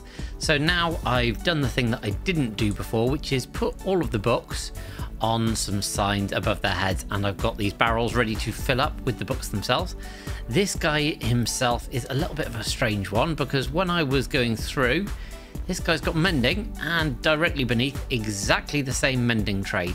And this happened not once but twice for me, not with mending but with feather falling. So I've got another villager over in the other house that's got feather falling 4 twice in a row. So yeah, strange one, but I've started to get my villager trading set up in place. The rest of them, we've got some in here. So here we've got, I've tried to group them together a little bit as well. So these are the kind of the pickaxe things. So we've got silk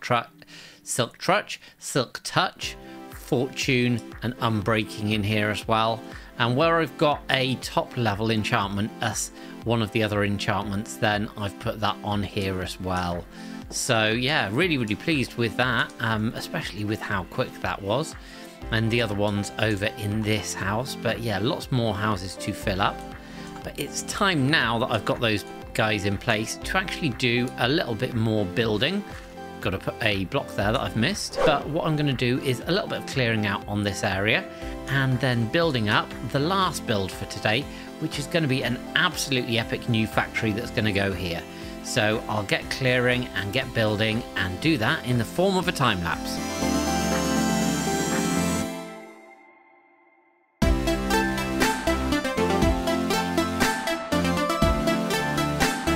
A little decorating later and the build is now complete, and as you can see I've updated this on the map so we can see the street as it comes through and then goes into the cliff, and this is the entrance.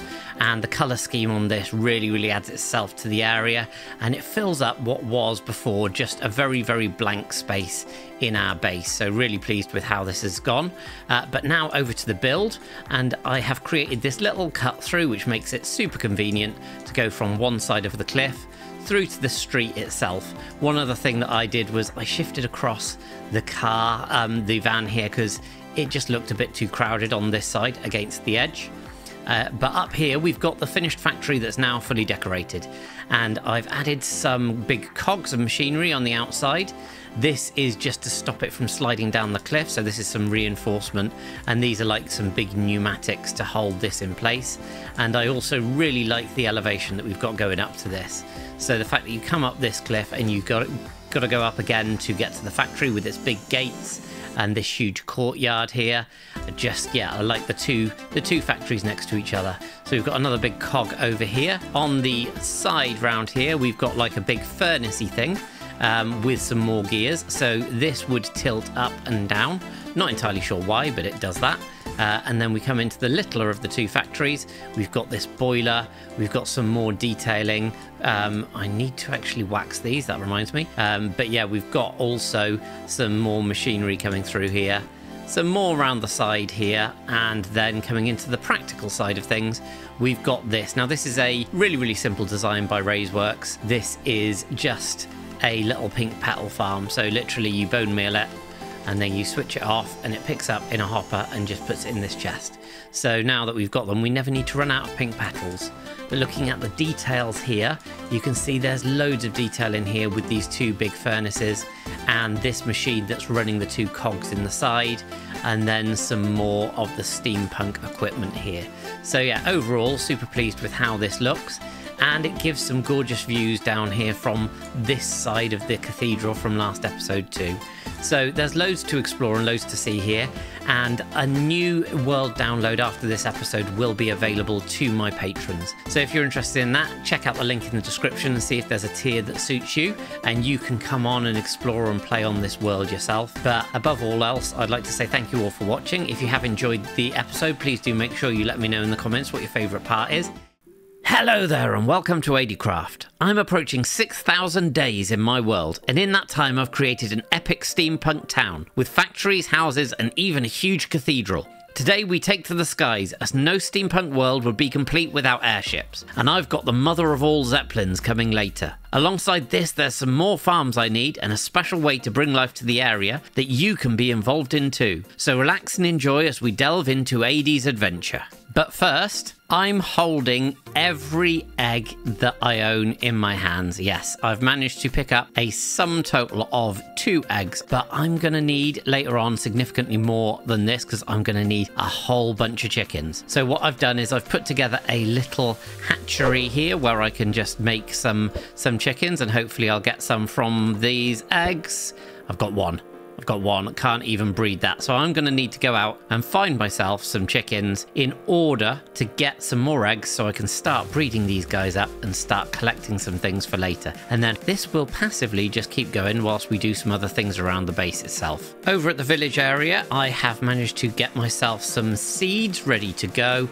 And now I'm going to head out and try and find some chickens. And luckily there's a big open space here and I can already see a couple of these. So let's see if I can bring these guys together and hopefully breed them up. and then find some more and just get myself a little makeshift chicken farm going on just around here. Oh, there's an egg as well. I'll have that. Thank you very much. Now to look for some more. And there we have it, a hole full of chickens. And I've got a few eggs in my inventory. I'll take them back over to the steampunk area in a minute, put them into the chicken breeder and start breeding them up and just letting them lay away to their little heart's content.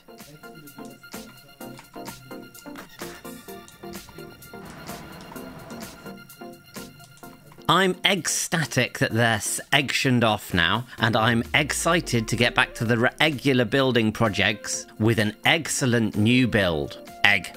And the next project that we have is over on this side of the base, so we can see here the amazing cathedral that I built up on its brilliant cog here, but there's no way for us to get up this way, and we've now got the street that comes here in the factory, so we really need to be able to get up there. And I'm going to be doing this with a cliff elevator that's going to be coming up the side here, and I've also got an addition that's going to be very important to the side of the cathedral itself, and the best way to show this will be in a short time lapse.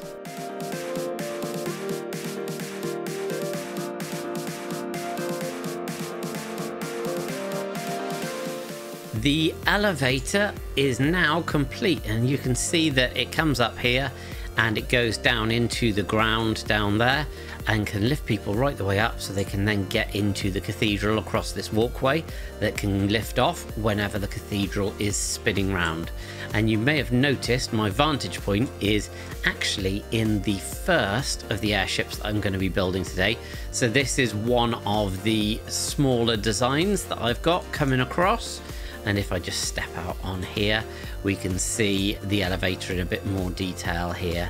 And you'll also notice that I have added in a component just above this. And there is a reason for that. If I drop down and zip across here and land here, or rather smash into the door, we can open this and we can see that there is a cable that comes right the way through. And here we have our airship, and what this will do is this will be able to dock here. So the logic of this is that we have this giant cathedral and the airship will be able to float and fly over and connect up to this, at which point it will be on the cable and it will run through and be able to actually sit inside the cathedral enjoying whatever things are going on in here. So yeah, really liked that design and the idea of just bringing something from the outside into the cathedral itself, and super pleased with how that's turned out. So now that that is done, I will need to sleep. The other thing that I will need to do is I am going to head down here. I can show you where I'm going, right the way through into our little road section, and somewhere about here I am going to add another bit of usage to our area that we have. So we've got obviously our little bamboo farm from last time, and I'm going to be digging into this and digging down because one of the things that I'm running low on is glow squid ink, and I am going to be building a glow squid ink farm. But in order to do that, I need an entrance, and I need to get down to at least level 30 in order to build it below that. Sometime later, after an awful lot of digging down, I've got to the right level. So level 20, this is basically where it's going to be. I need to dig out a whole area here.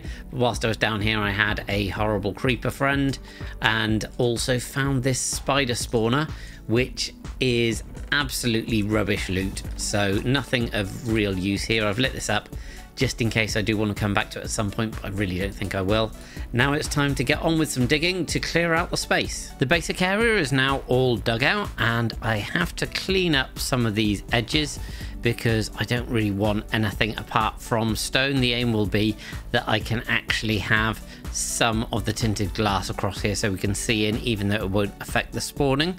So I need to now go build out and fill in some of these gaps and these holes that we've created and make sure that it's ready for the actual build itself. And with some tidying up done, I have collected up the resources that I'm going to need, and set out everything ready for the build itself. And this is going to be a design by Logical Geek Boy, and I will of course put the link in the description to the original video. The one thing that I have needed to do though is to change it. So in his video he says that it needs to be beneath level 63, which is sea level. They've changed the spawning mechanics now since this came out, and it needs to be beneath level 30. So basically I've shifted it down. So yeah, make sure that you do that if you do follow the tutorial, but it is an absolutely brilliant build. And now to get on with it.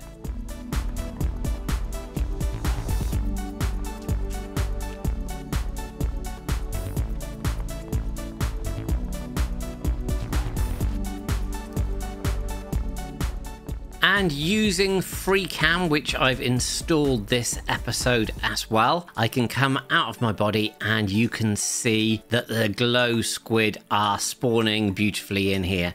So I have dropped this beneath level 30. I've also very specifically picked an area that there is very, very little actual water about, so that there wasn't too much impact on the spawning rates, and I didn't need to go searching out all of the underground water and lighting that up. But if I do head back into my body, up to my spawning position, this is 32 blocks from the farm itself, which means that the glow squid actually move around and it replenishes itself better. And there's also a couple of other things about this farm. And firstly, that is that I've got this little viewing area. So wherever you've got a hopper minecart going back and forth, sometimes for some bizarre reason they do glitch out, and the best way to actually be able to see this is by giving yourself a little viewing platform if you haven't had any resources for a while, for example. So I've just put this in place, and it's just nice to see the hopper minecart going back and forth a little bit, but that is using tinted glass as well,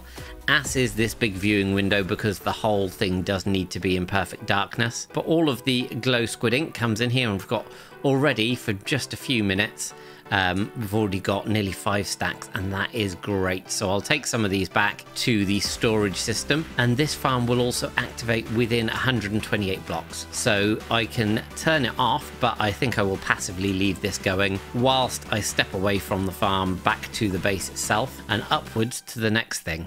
And that is going to be adding some extra life to my base. So I absolutely love how this airship looks, and that's going to be added to with more airships later on, and how the vehicles look in this space. But we do need a bit more life on the ground. We've got the villagers in their different places, but they don't go out much.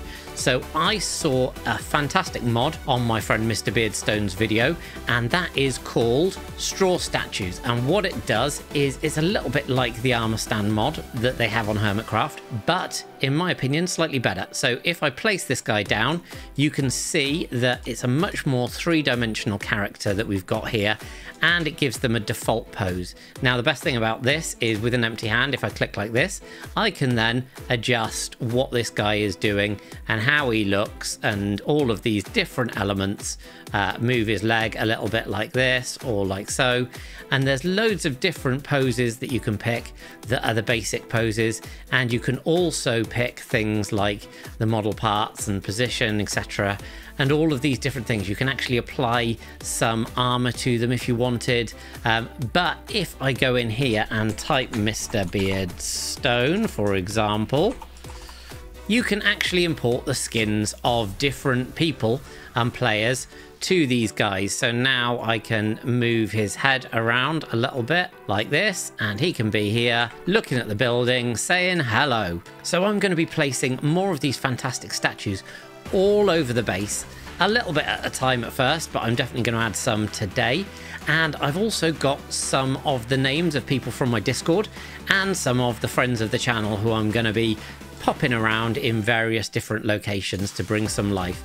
However, if you would like to be included in these straw statues, then you can pop along to the Discord and let me know, and I can get you added into the base itself. And as I'm walking past, you'll see these guys and potentially your own skin around in AD's adventure. Several statues later, and I've had so much fun with these placements. So as you can see, I've used some of the people from the Discord, some hermits as well, and some friends of the channel. And here we've got the buttercups there, just plotting whilst they have a look out of the lovely underwater window here. And unfortunately, it's going to involve redstone and eggs. Plenty of those around Grian. We also have Sand from my Discord about to be run over by Vintage Beef. I'm sure that Beef hasn't done it deliberately, but Sand, yeah, you need to get out of the way, I'm afraid. We have Gem piloting the submarine with Impulse showing her the way. And we've got Pearl. She can't keep away from the chests.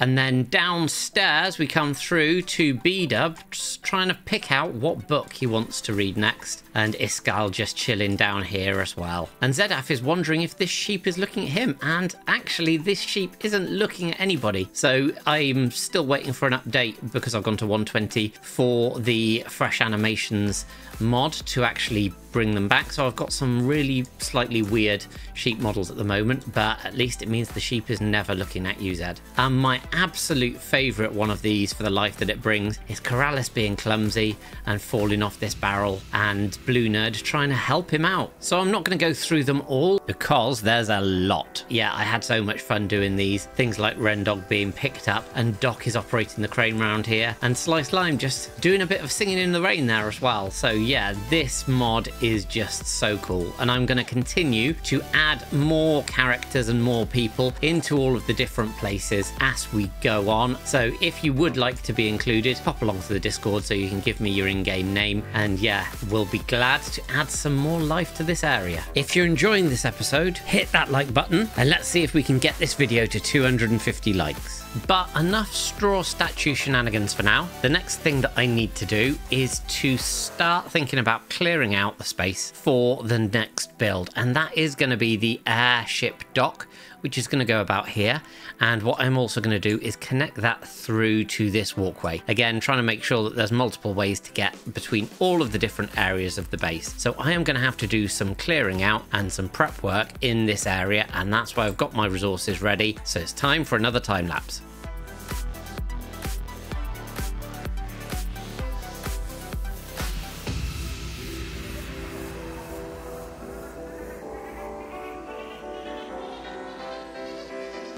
The groundwork for the airship dock is now complete, and as we go past a mini chest monster, I will need to get some more resources because I don't have enough there to actually do what I need to do. But if we come through here, we can see that this opens onto a beautiful view of the base with the storage area over here and also the smelter. And you'll see some more of the little miniature airships.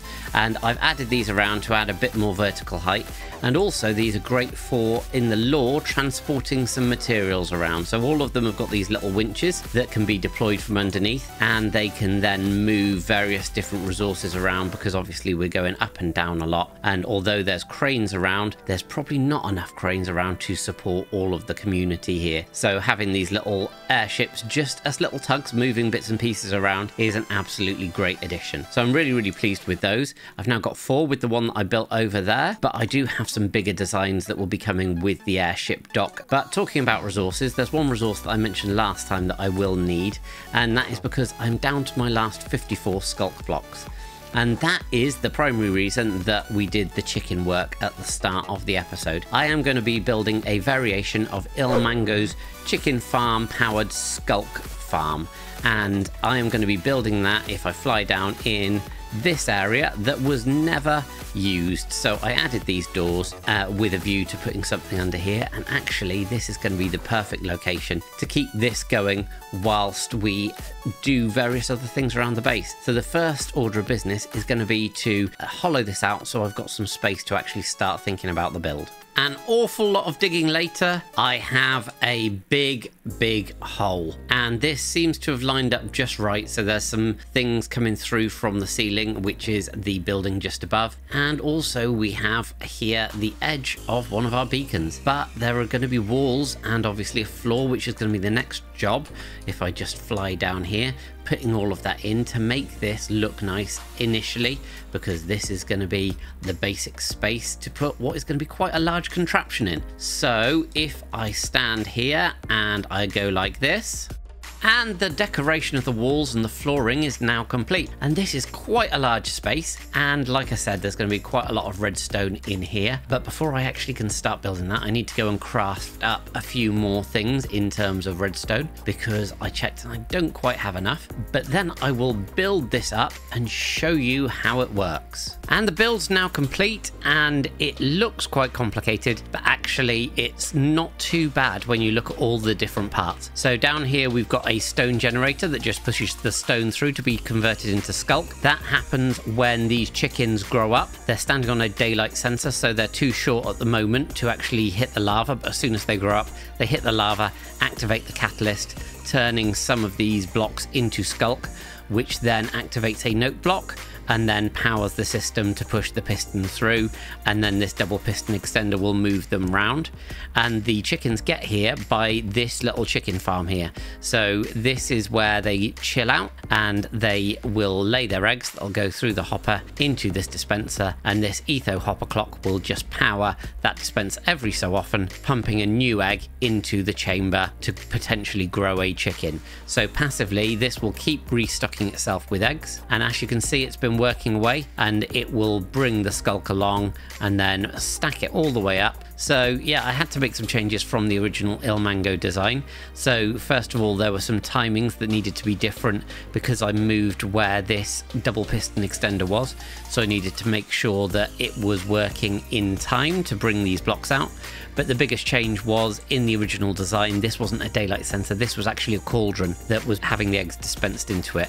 And the chickens would be underneath the cauldron, and then when they grew up, they'd hit lava that was in the cauldron itself. The problem with that was they must have changed the sculk mechanics, and they weren't activating the sculk catalyst when they died, and no sculk was being created. And I found that the best block for that was the daylight sensor, perfect height so that they're too short to hit the lava, but it does allow the sculk and their death to transfer through into the catalyst itself. So really pleased with how this is going, and hopefully in the background this will just be moving away and providing us with some extra sculk for the future. I'm not going to decorate this today, this area. This will be one for a future episode, but all in all, really pleased with that, and it is a great design by Ilmango in the first place. Watch his video because it shows how he creates all the different components, so I'll link that in the description for you, and make sure you check it out. Now back over to the build, and I've created this chest monster and filled up my inventory with everything that I'm going to need for this airship dock, and this is going to be quite a big build, so I am going to kick it off in another time lapse.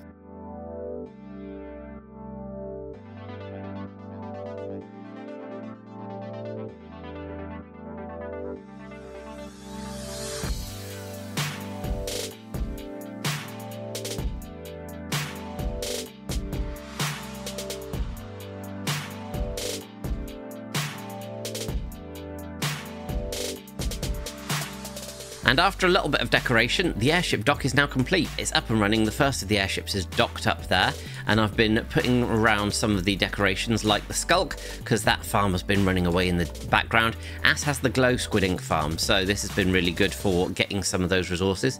And if we come into the first building, we can see we've got a little ticket office here, so people can come in, get their book, have a sit down whilst they're waiting for their airship to go. And we'll just hop over this barrier because I don't need a ticket. Don't tell anyone though. And we've got the first of the elements of this. We've got two of the lifts that are very similar to the lifts that we've used to get up and down to the cathedral, so just keeping things consistent here. And then around here we've just got some more of the steampunk machinery, but what you can also take is this spiral staircase. So I've built this to go right the way around, and as you go up, this gives brilliant views of the base. And we come up to the first level, there's just some things ready to go onto little airships, and we've got 3 gangplanks ready for airships to dock on this level, including this little one, so you can actually get a proper up close look at these smaller designs here now. And you can see that they've got the winches here ready to pick up the materials and the things that they're carrying around, like those. I've still got to add some statues to this, but I will do that probably off camera once I've got some more of your names. So if you're interested in being in Adie's adventure, then give me your skin name and I will make sure that we get a straw statue for you. But heading up to the next level, we've just got 2 more gangplanks here. Heading up to the final level, This is the main one. So this is the one where the big airships would dock. And this has got different color-coded areas for waiting for your airship. So you could be waiting for the cyan airship, or the red one, or the orange one here. And if you come out here, we've got much bigger gangplanks placed for people to pass, and lookout zones. And we've also got this really nice storage area ready for preparation for airship loading. And that will be done, if I just go into free cam here, by this crane that I've put onto the roof. So this is a steam powered crane.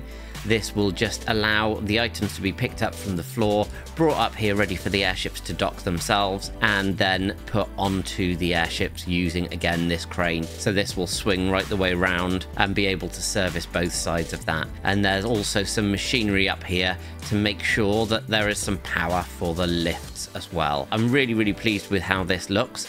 I love the design. It gives another element of height. Before this, we had the cathedral, which was really tall, and it just seemed to dwarf everything. So this is almost a bit of a counterbalance to the cathedral. Nearly the same height, but a very different design. If I go back into my body, we can go across here. And as I mentioned, there is another one of these airship spaces. And this is where today's final build is going to go. I'm going to be putting 2 of the bigger airships in place. And I think it's only fair that I show you the first of them with a time lapse.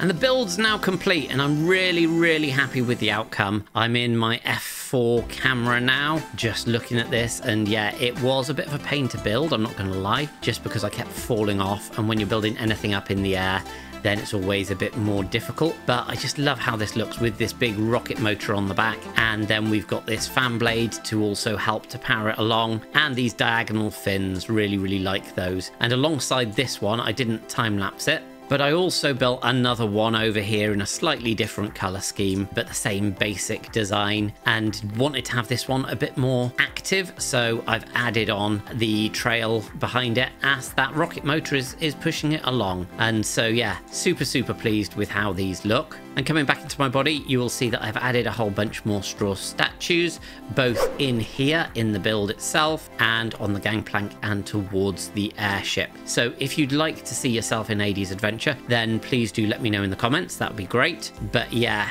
really love how this is. We've got the little steering and driving section here, and then we've got some seating, and then as we come through, we've got a really nice dome that is great for visibility of the base itself, looking down to all the different areas, and some little cushions as well there before you get to the motor. Now at the moment this thing is completely empty. I don't know if I'm going to put anything in here. If you've got any ideas, please do let me know. I've caught the bug a little bit for these airships, and I've got a bit of an idea in my head of a super-sized one. So equally, if you'd like to see that, please do let me know. An absolutely massive airship. Yeah, that's probably a challenge that I will take up at some point. Hello there and welcome to ADcraft. I'm building a massive steampunk city in survival Minecraft. With huge terraforming projects, crazy farms and detailed builds, I'm looking to create an immersive experience and push the boundaries of Minecraft. Today, I'm going to be building a huge airship to dominate the skies and expanding the base into an amethystine cave. So join me as we head deep into Adie's adventure. But first, an update. In between episodes, I've actually been doing quite a lot of off-camera work this time. And the main reason for that has been to try and fill up my base with all of the librarian trades that I didn't have previously. And with these guys in their forever homes, I've got some of the less frequently used but still really useful trades in place here ready to go. I've still got a couple more of the guys over at the villager breeder as well. And once these guys are over in the librarian area, the only things I'll need to get are Smite 5 and Bane of Arthropods, apart from the crossbow enchants, which I'm just simply not going to bother. But whilst I was over here at the villager breeder, I also got myself these guys who are here to help me deal with all of the pumpkins and the melons that I've been creating all the way through the season, and I've got loads and loads of them dotted all over the place as well because, yeah, I had so many, they were constantly overflowing. So I've built this little area which is under here, and if we go up here, this is the original build, and I've just taken the chests down through into this little area. So I've got a proper sorting system now to split the two things out, and most importantly, I can trade to my heart's desire and get loads of emeralds with these guys who are also going to give me all the golden carrots I can possibly need. So that was a little expansion that I did just through the quality of life because I got so tired of emptying this constantly. And another little quality of life thing that I did was over here at the chicken powered skulk farm, and that's because I left this thing running, and when I came back to it, all of the blocks were all over the place. Basically the pistons had been pushing the blocks up and they'd gone right the way through the floor once it had actually filled up. So I came back and just there was a line of blocks that had been pushed up into the pathway, which wasn't ideal. So I've put some immovable objects into the right places, like a chest back there, just to stop everything from getting squashed. And that wasn't everything though. If I show you through here, I have also just built myself a little link through underneath the river into the storage system, so I can just go back and forth at my heart's content. And whilst I was over here, again, another thing that I discovered was that when there was stuff coming into these overflow chests, so anything that doesn't go into the storage system itself comes into these overflow chests, some of it was just genuine overflow where the blocks are going too fast to be picked up by the hoppers themselves. And so through here I've built myself a little refill section, and what this does is it takes the blocks down here and it brings them up through this pipe on the back side of the storage system, and in here where it drops them off into the water stream at the top, ready to loop round all of the storage pods. And the last thing I did off camera was update these maps for the airship dock. So we've now got everything up to and including episode 13 in here, including all of the airships that I built last episode. And it's on airships that we're actually going to continue. So I mentioned last episode that I did have an idea to build a really huge one. So these are pretty big, as you can see by the scale on the map. However, over here, I have a plan to build a truly huge airship. So the first thing that I'm going to need to do for that is to start collecting a whole bunch of resources. And the main one of those resources that I'm going to need is some smooth quartz. Now I've got a fair chunk of it, however I will need some more. Luckily I have got quite a lot of quartz here, so if I take some of these and pop that there through to our smelter, which I'm not sure if I ever showed you guys this, but I have created a little shortcut through to the smelting area. So just go zoop up here, and this, our super smelter, we can just plonk all of the smooth quartz in, or the regular quartz rather. If it was smooth quartz, wouldn't need to do that. A few moments later. And voila, we have our smooth quartz. That should now give us everything that we need from a quartz perspective. So we'll pop that back in the storage system for now. Alongside the quartz, I will also need to harvest up some copper, which is brilliant because it gives me an excuse to use probably my favorite machine that I've used or I've built all season, which is the copper aging facility. And it just pops up the copper. The flying machines come all the way along. Not the quickest thing in the world, but it's very, very satisfying to watch. Pick up all the copper that is now aged, and you can also run this once it's not quite fully aged if you want a mix of other copper types. Gets to the middle, and then the next flying machines come along, push it all towards the center, and collect up nicely, ready to be harvested. Beautiful. And I don't know quite why all the pistons do that, but they do, and it's fun to watch. So absolutely love this thing. And I've restocked that now as well, and it's already starting to change. Great result. For this build, the other resource that I'm running a little bit low on that I will probably need more of is this crimson stem. So I'm going to now have to head back across to my starter village and get my tree farm working. The problem being that I only have 10 of the crimson and 17 of the warped fungus types. And unlike the other types of tree in this tree farm, which is a brilliant design by ENX04, they replenish whilst you actually use the farm. For the nether woods, you don't actually get that. So I had manually been farming these using these two patches of the nylium. However, I'm not with that anymore. I want a more automated solution. So I'm going to clear these out. I'm also going to clear out our old nether wood farm here with all of this bamboo and all this scaffolding rather, and use this space and the resources to come up with something far more automated. And with all of that cleared away, I have got the space that I need, and I'm going to be making a tutorial that I've seen designed by a YouTuber called Moshuden. So I will, as per usual, make sure to link that in the description. So check that out if you're interested. But now it's time to get building. And the farm's now complete, and as you can see, it's got a timer that pumps the water across to clear out any items. It uses both of the two types of nylium, which is great because it means you don't need to change those and you can get all of the items. And if I just click this here, you can see, oh, need to click this side, the note block, that once it gets going, it is super fast as well. There's loads and loads of stuff that's coming off the back of this. So we've got all of the different warped and crimson plants that we could possibly want, and we'll just stop that now because it's been running a bit before. And then every so often it just clears out with the water any of the items that are on here, and they all come down here. And like I say, I've only been running this for a matter of minutes and already have got so much stuff. It's just crazy, and it's got more than enough of these fungi types for me to get to the next stage, which is taking them over to my tree farm itself and getting myself some of the actual stems.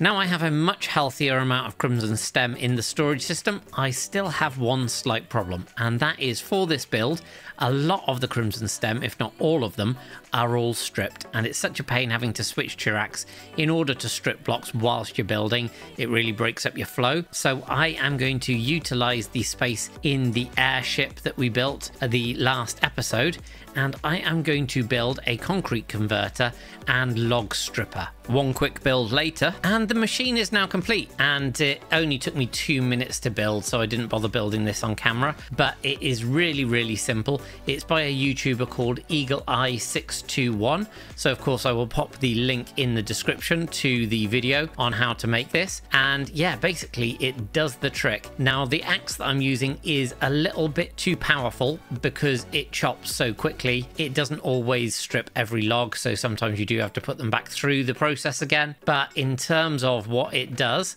and I've already stripped more than 3 stacks here, it definitely does the trick, and it'll make it so much easier for building. So basically you put the logs in your offhand, you've got a dropper here to give you some more logs, and then you press both the buttons and just lean against this obsidian and just chop away. So this is absolutely perfect for what I need. Like I say, it didn't need anything more complicated, and anything that does escape I can just pop back through the process. With that done, it's time to get prepared for the build. I've now created an absolutely massive dirt platform up in the sky, which is going to be where I'm going to be building the airship. As you can see, it's much higher up here than anything else around here, so this is going to really dominate the skies up here. And it's taken a long time just to put this platform in place, but it's also taken a long time to pull together all the resources. So I've got all of my regular resources and all of the things specifically that I'm going to need here. So in a second it's time to get building, but before that I wanted to show you that I've also managed to, with this big platform, create an incredibly efficient mob farm underneath here, which yeah has just gone absolutely crazy, just creepers, everything there, because the rest of the area around here is all lit up. So here we are anyway, and it's time to kick off a time lapse.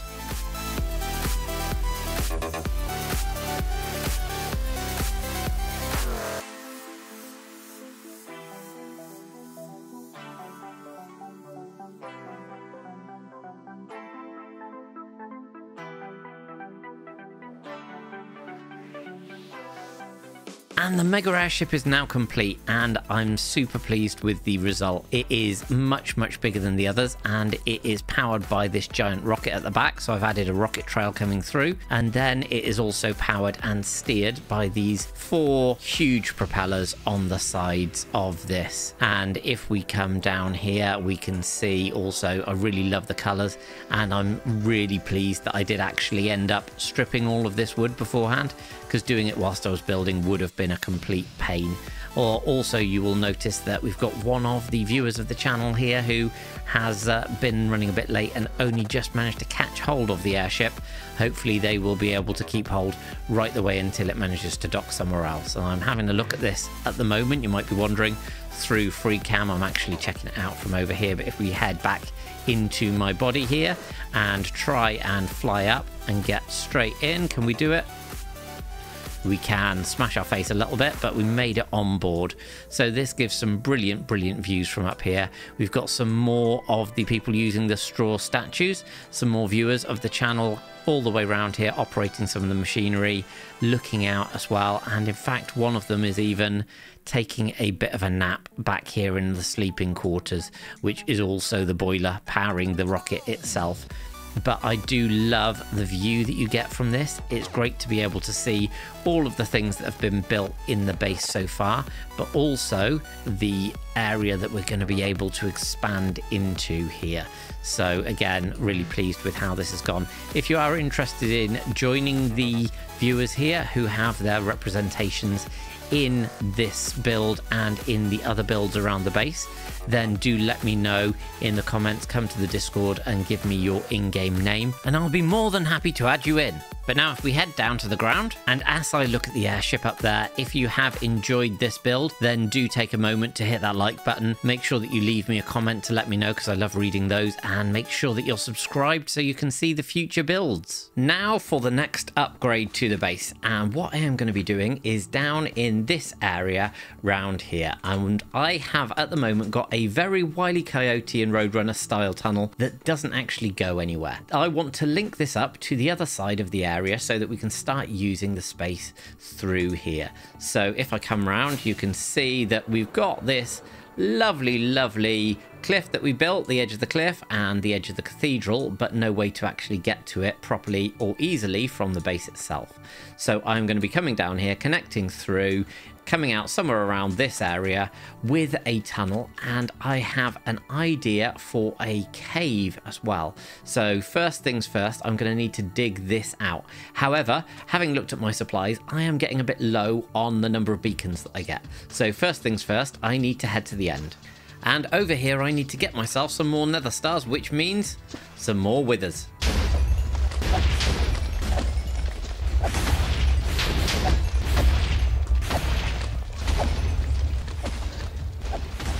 And whilst I'm here, I may as well also start using my Wither Rose farm. And whilst we're here, I'm running very low on copper, so I'll get some of that as well. 200 levels later and a whole bunch of copper blocks, then I am ready to go back. So through we go. Perfect. Now let's get digging.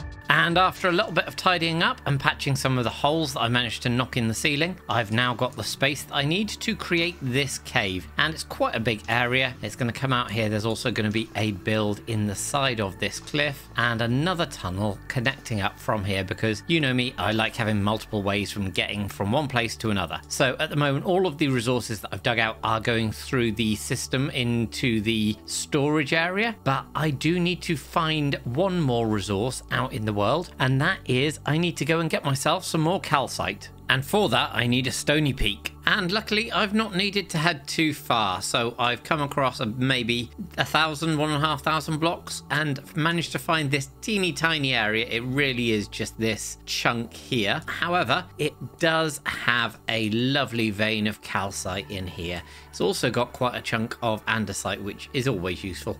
So I am going to get mining and get back to the base. And with that completely mined away, I've got a good chunk of calcite to add back into the storage system. But I'm going to keep this in this box now and add the other resources that I'm going to need for the build, ready to get everything in the cave completed. My incredibly colourful shulker monster is now in place with all of the resources that I'm going to need for this build. So now to get going in a time lapse.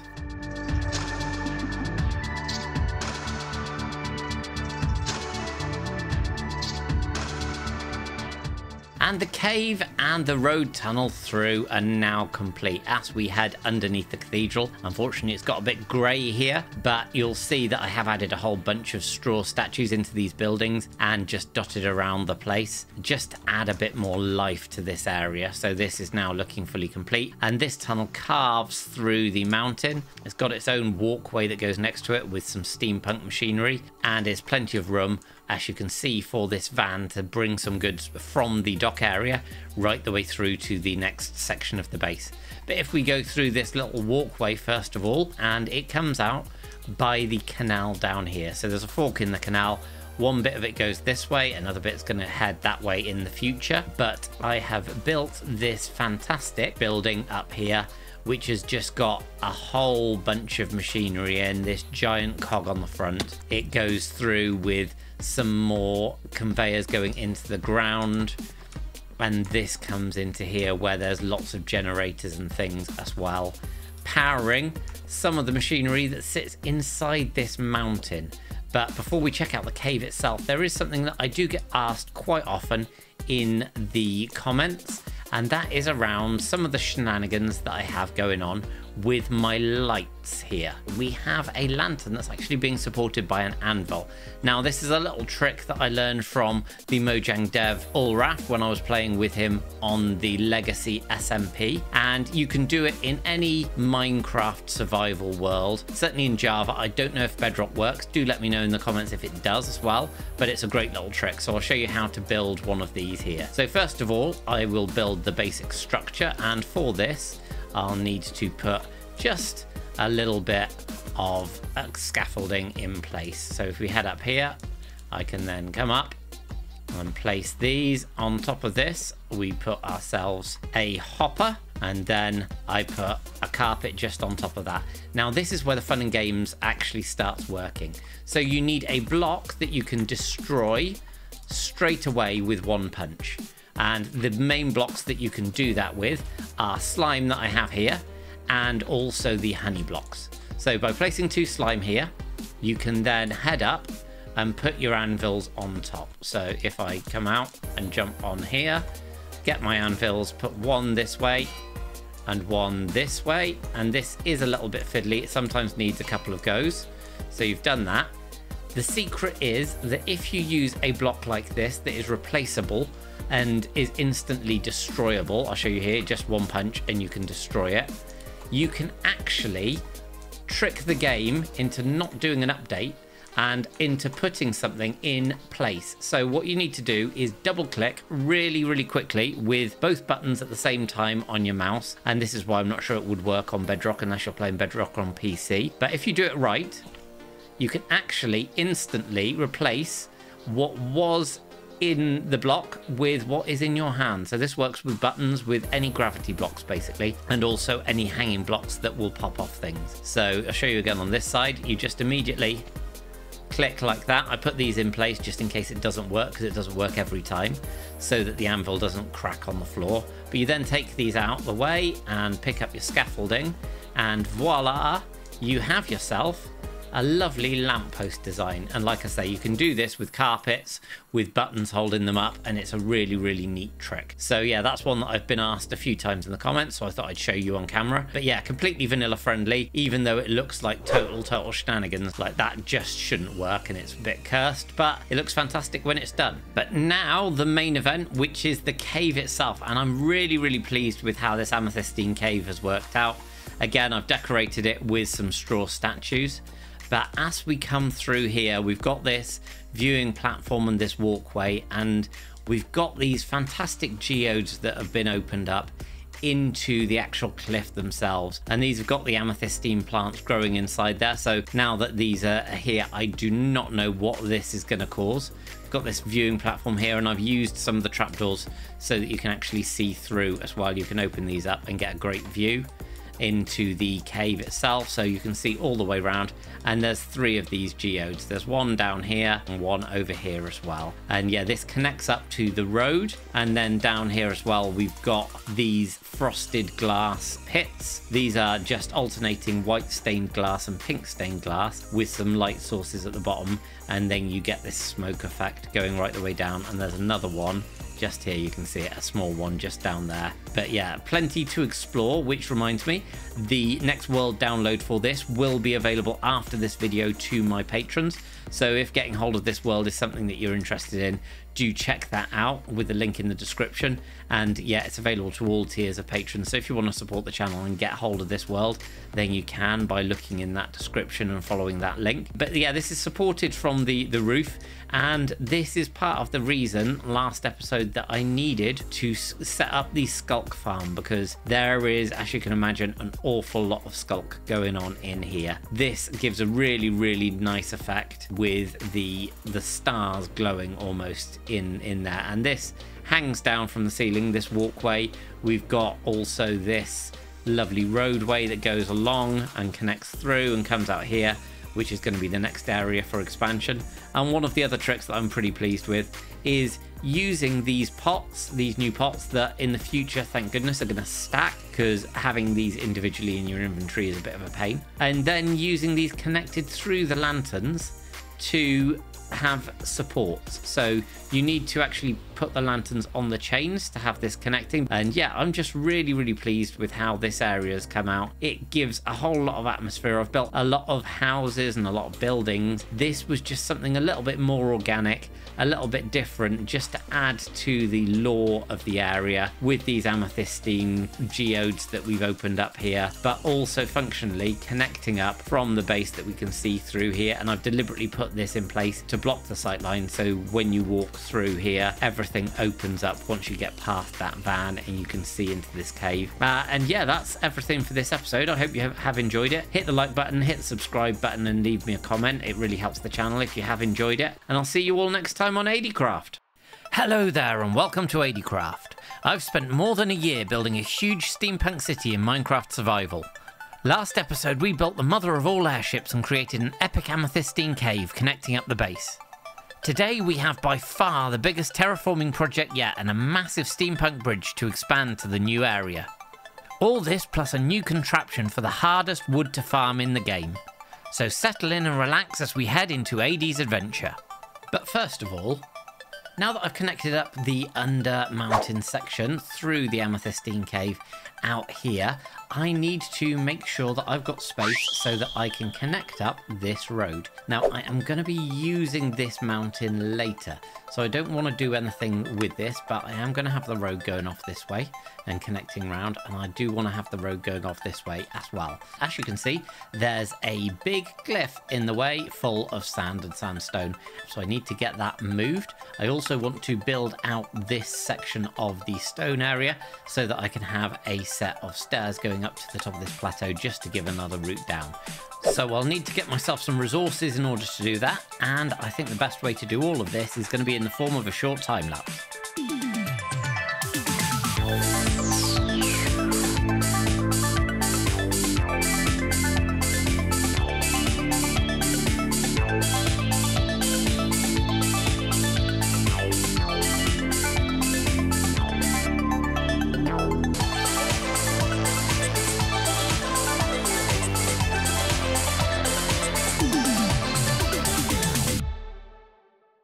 With a little bit of decoration, this is now complete, and I'm super pleased with how this has turned out. The side of this cliff did look a little bit featureless before, but now it's given that element of detail with just some little touches.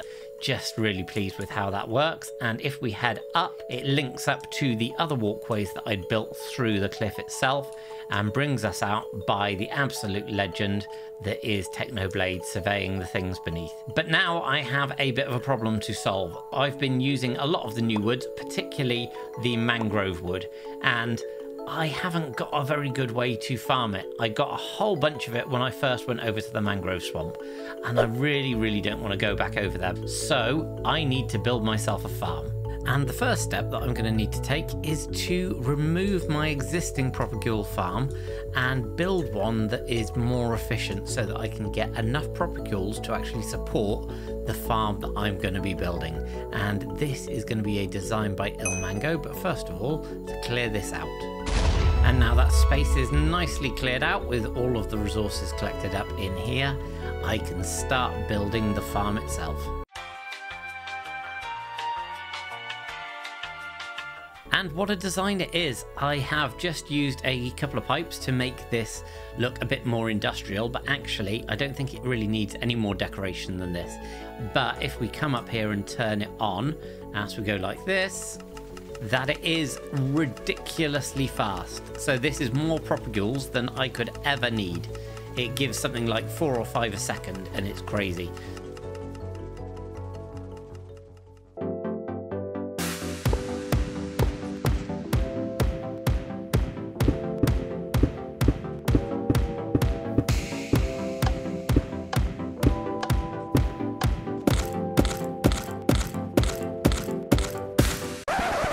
Before I got that far though, I did what any good Minecrafter does and gets completely distracted by getting a whole bunch more of the other wood types.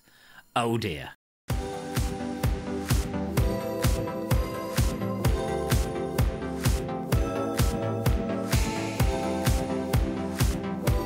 And the mangrove farm is complete and I'm really pleased with it. As you can see, I've been doing some testing and it is now working. It is quite a complicated machine, but it is a fantastic tutorial and there is a world download as well. So in the end, I ended up using a Litematica schematic to make sure I'd put everything in the right place. And that definitely helped. Check out the tutorial. Obviously, I'll pop that in the description. But if I go over here and show you how this works, we come down the bottom here, we head up, and there's 2 ways up because I've just built some little stairs up. We come back down this way. We stand here and then we just hold down with the click button, and each time that grows we get given a new propagule as well. It does use quite a lot of bone meal and is more industrial than most of the farms that I would build, but it does mean that I don't need to run it for very long to get absolutely loads and loads of wood. And as you can see from the chests, just from running it for a very short period of time, that has given us about 8-9 stacks of the mangrove wood, which is absolutely brilliant. The benefit from the hours and hours that I spent doing that though is every single one of these chests in my storage system for all of the different wood types is now absolutely full. So I've got all of the woods that I will need for a very long time. But now I need to get some resources together, because over here where we built this road earlier, there is an awful lot more terraforming to go. So I'm going to be adding a huge mesa, and this plateau that is going to be similar in style to this at least is going to be significantly bigger. In fact, there is more terraforming in this particular project than everything that I've done in the series so far. So I do need to go and collect the masses and masses of resources that I have dug out, get them all ready, and then I can start building. And a little while later, alongside adding this beacon in, I've now created a shulker monster for the first phase of this build. Now I'm going to have to break this down into a couple of phases through this episode, just because the sheer amount of building that I've got to get done. So at the moment, as it stands, we've got all of these regular coloured shulker boxes full of terracotta. We've got all of the orange terracotta, bunch of brown, and then some of the other colours as well, and just some bits and bobs down here that I'll probably need for filling in holes and such. So the only thing left to do is to kick off a time lapse for the first phase.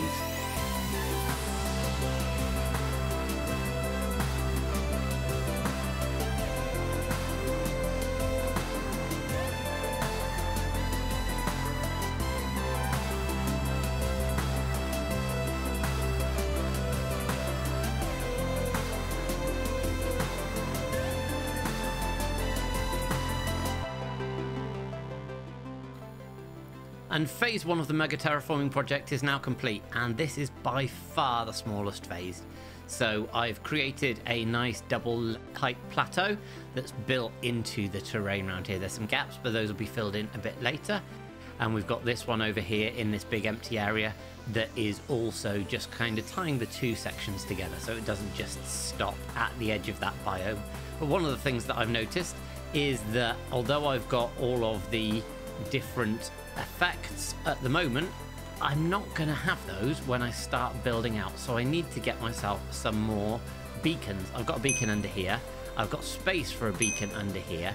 And although I've got plenty of beacons themselves, the items that I need to actually build the beacons, I've been using an awful lot of iron, and I'll probably be needing the iron for other things later on in the series. So I want to switch away from using iron.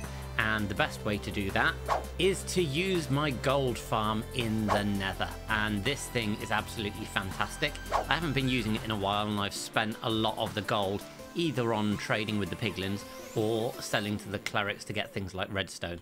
So now I need to head up and do a fair bit of AFKing.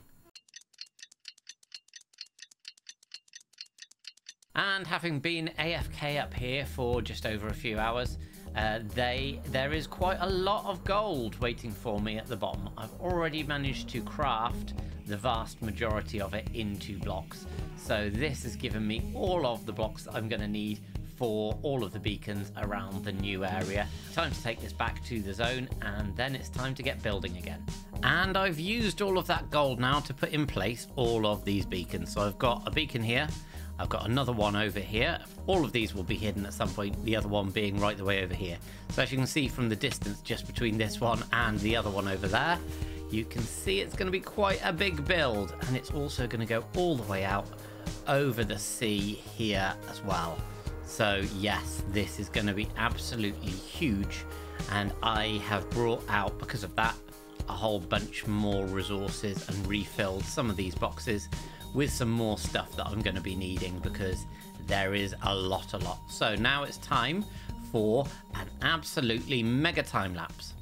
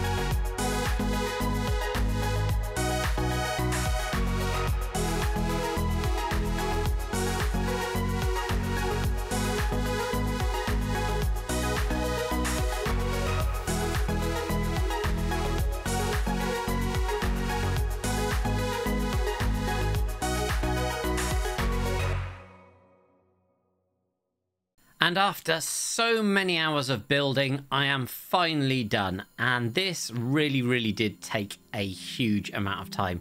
As you can see, the phase 1 bits that I did were just tiny in comparison to this. And in fact, between all of the sections that I've built so far, I checked my previous world download, and across the 5 different terracotta types that are in this particular build, I have placed well over 30,000 blocks. So that isn't bad going, is it really? So yeah, super pleased with how this has gone. So down here I wanted to connect it to the water, just because I had the idea of creating this kind of tunnel underneath. I'm thinking of maybe having some buildings that are going along here connecting to the sea, because this section is, as we see the crane over there, I want to extend the dock out a little bit more. I've got a fantastic idea for a build inspired by our original starter house that I am gonna build over here. So yeah, I wanted to make the space for that and potentially give a viewing area for this.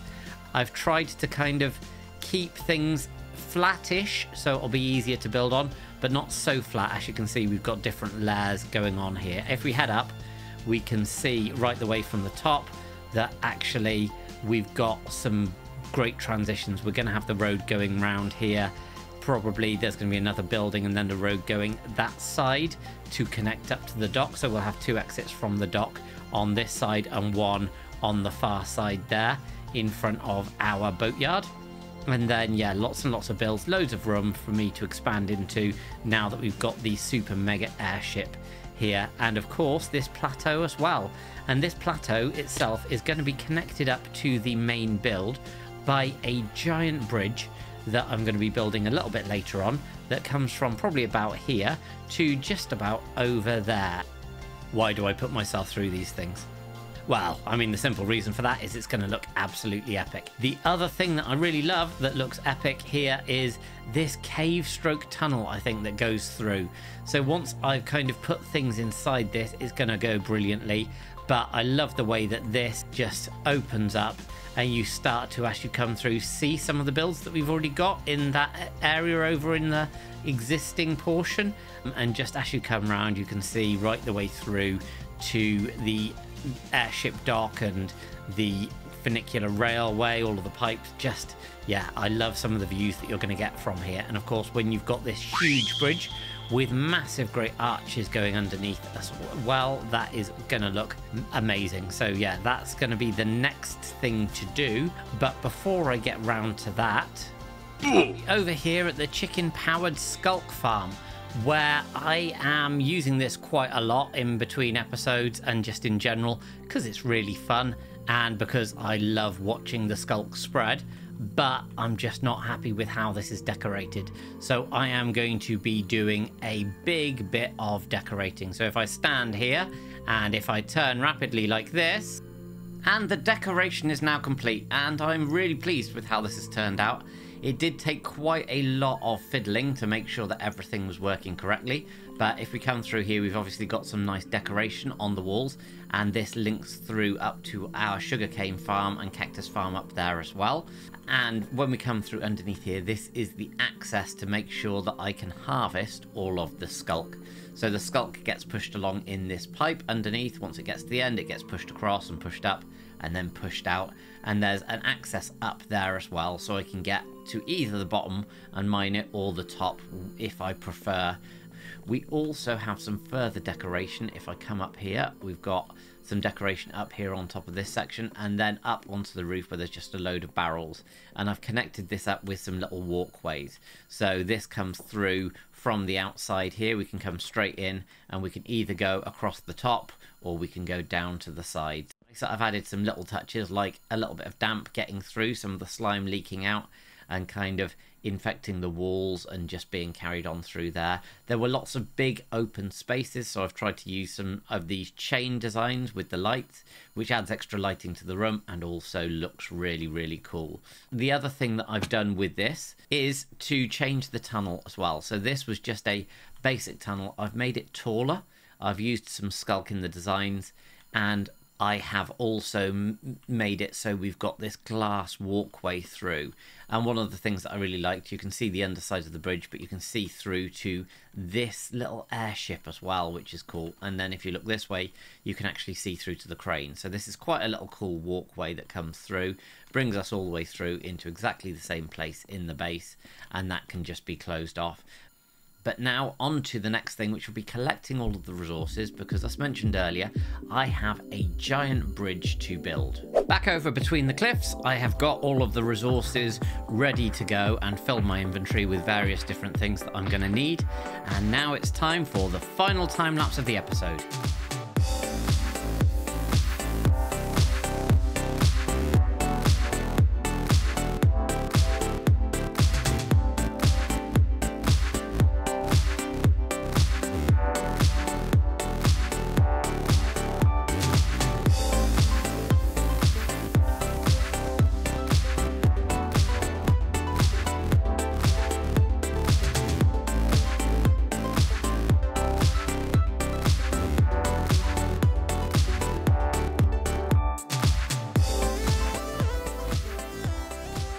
As we come up through this doorway, we will see the bridge is now complete. and I absolutely love how this has turned out. I've put in a gradient going through from some sandstone through to some of the mud bricks, just to give it a bit more visual interest, and that means that with the tones it actually blends into the surroundings quite well, but at the same time it's still highly visible with this polished deep slate in here as well. The other thing that I absolutely love about this is if we come up here, that you can see it's on an angle. So I've built the entire thing on an angle, nothing too severe, but enough that when you look at it down here it looks really, really good.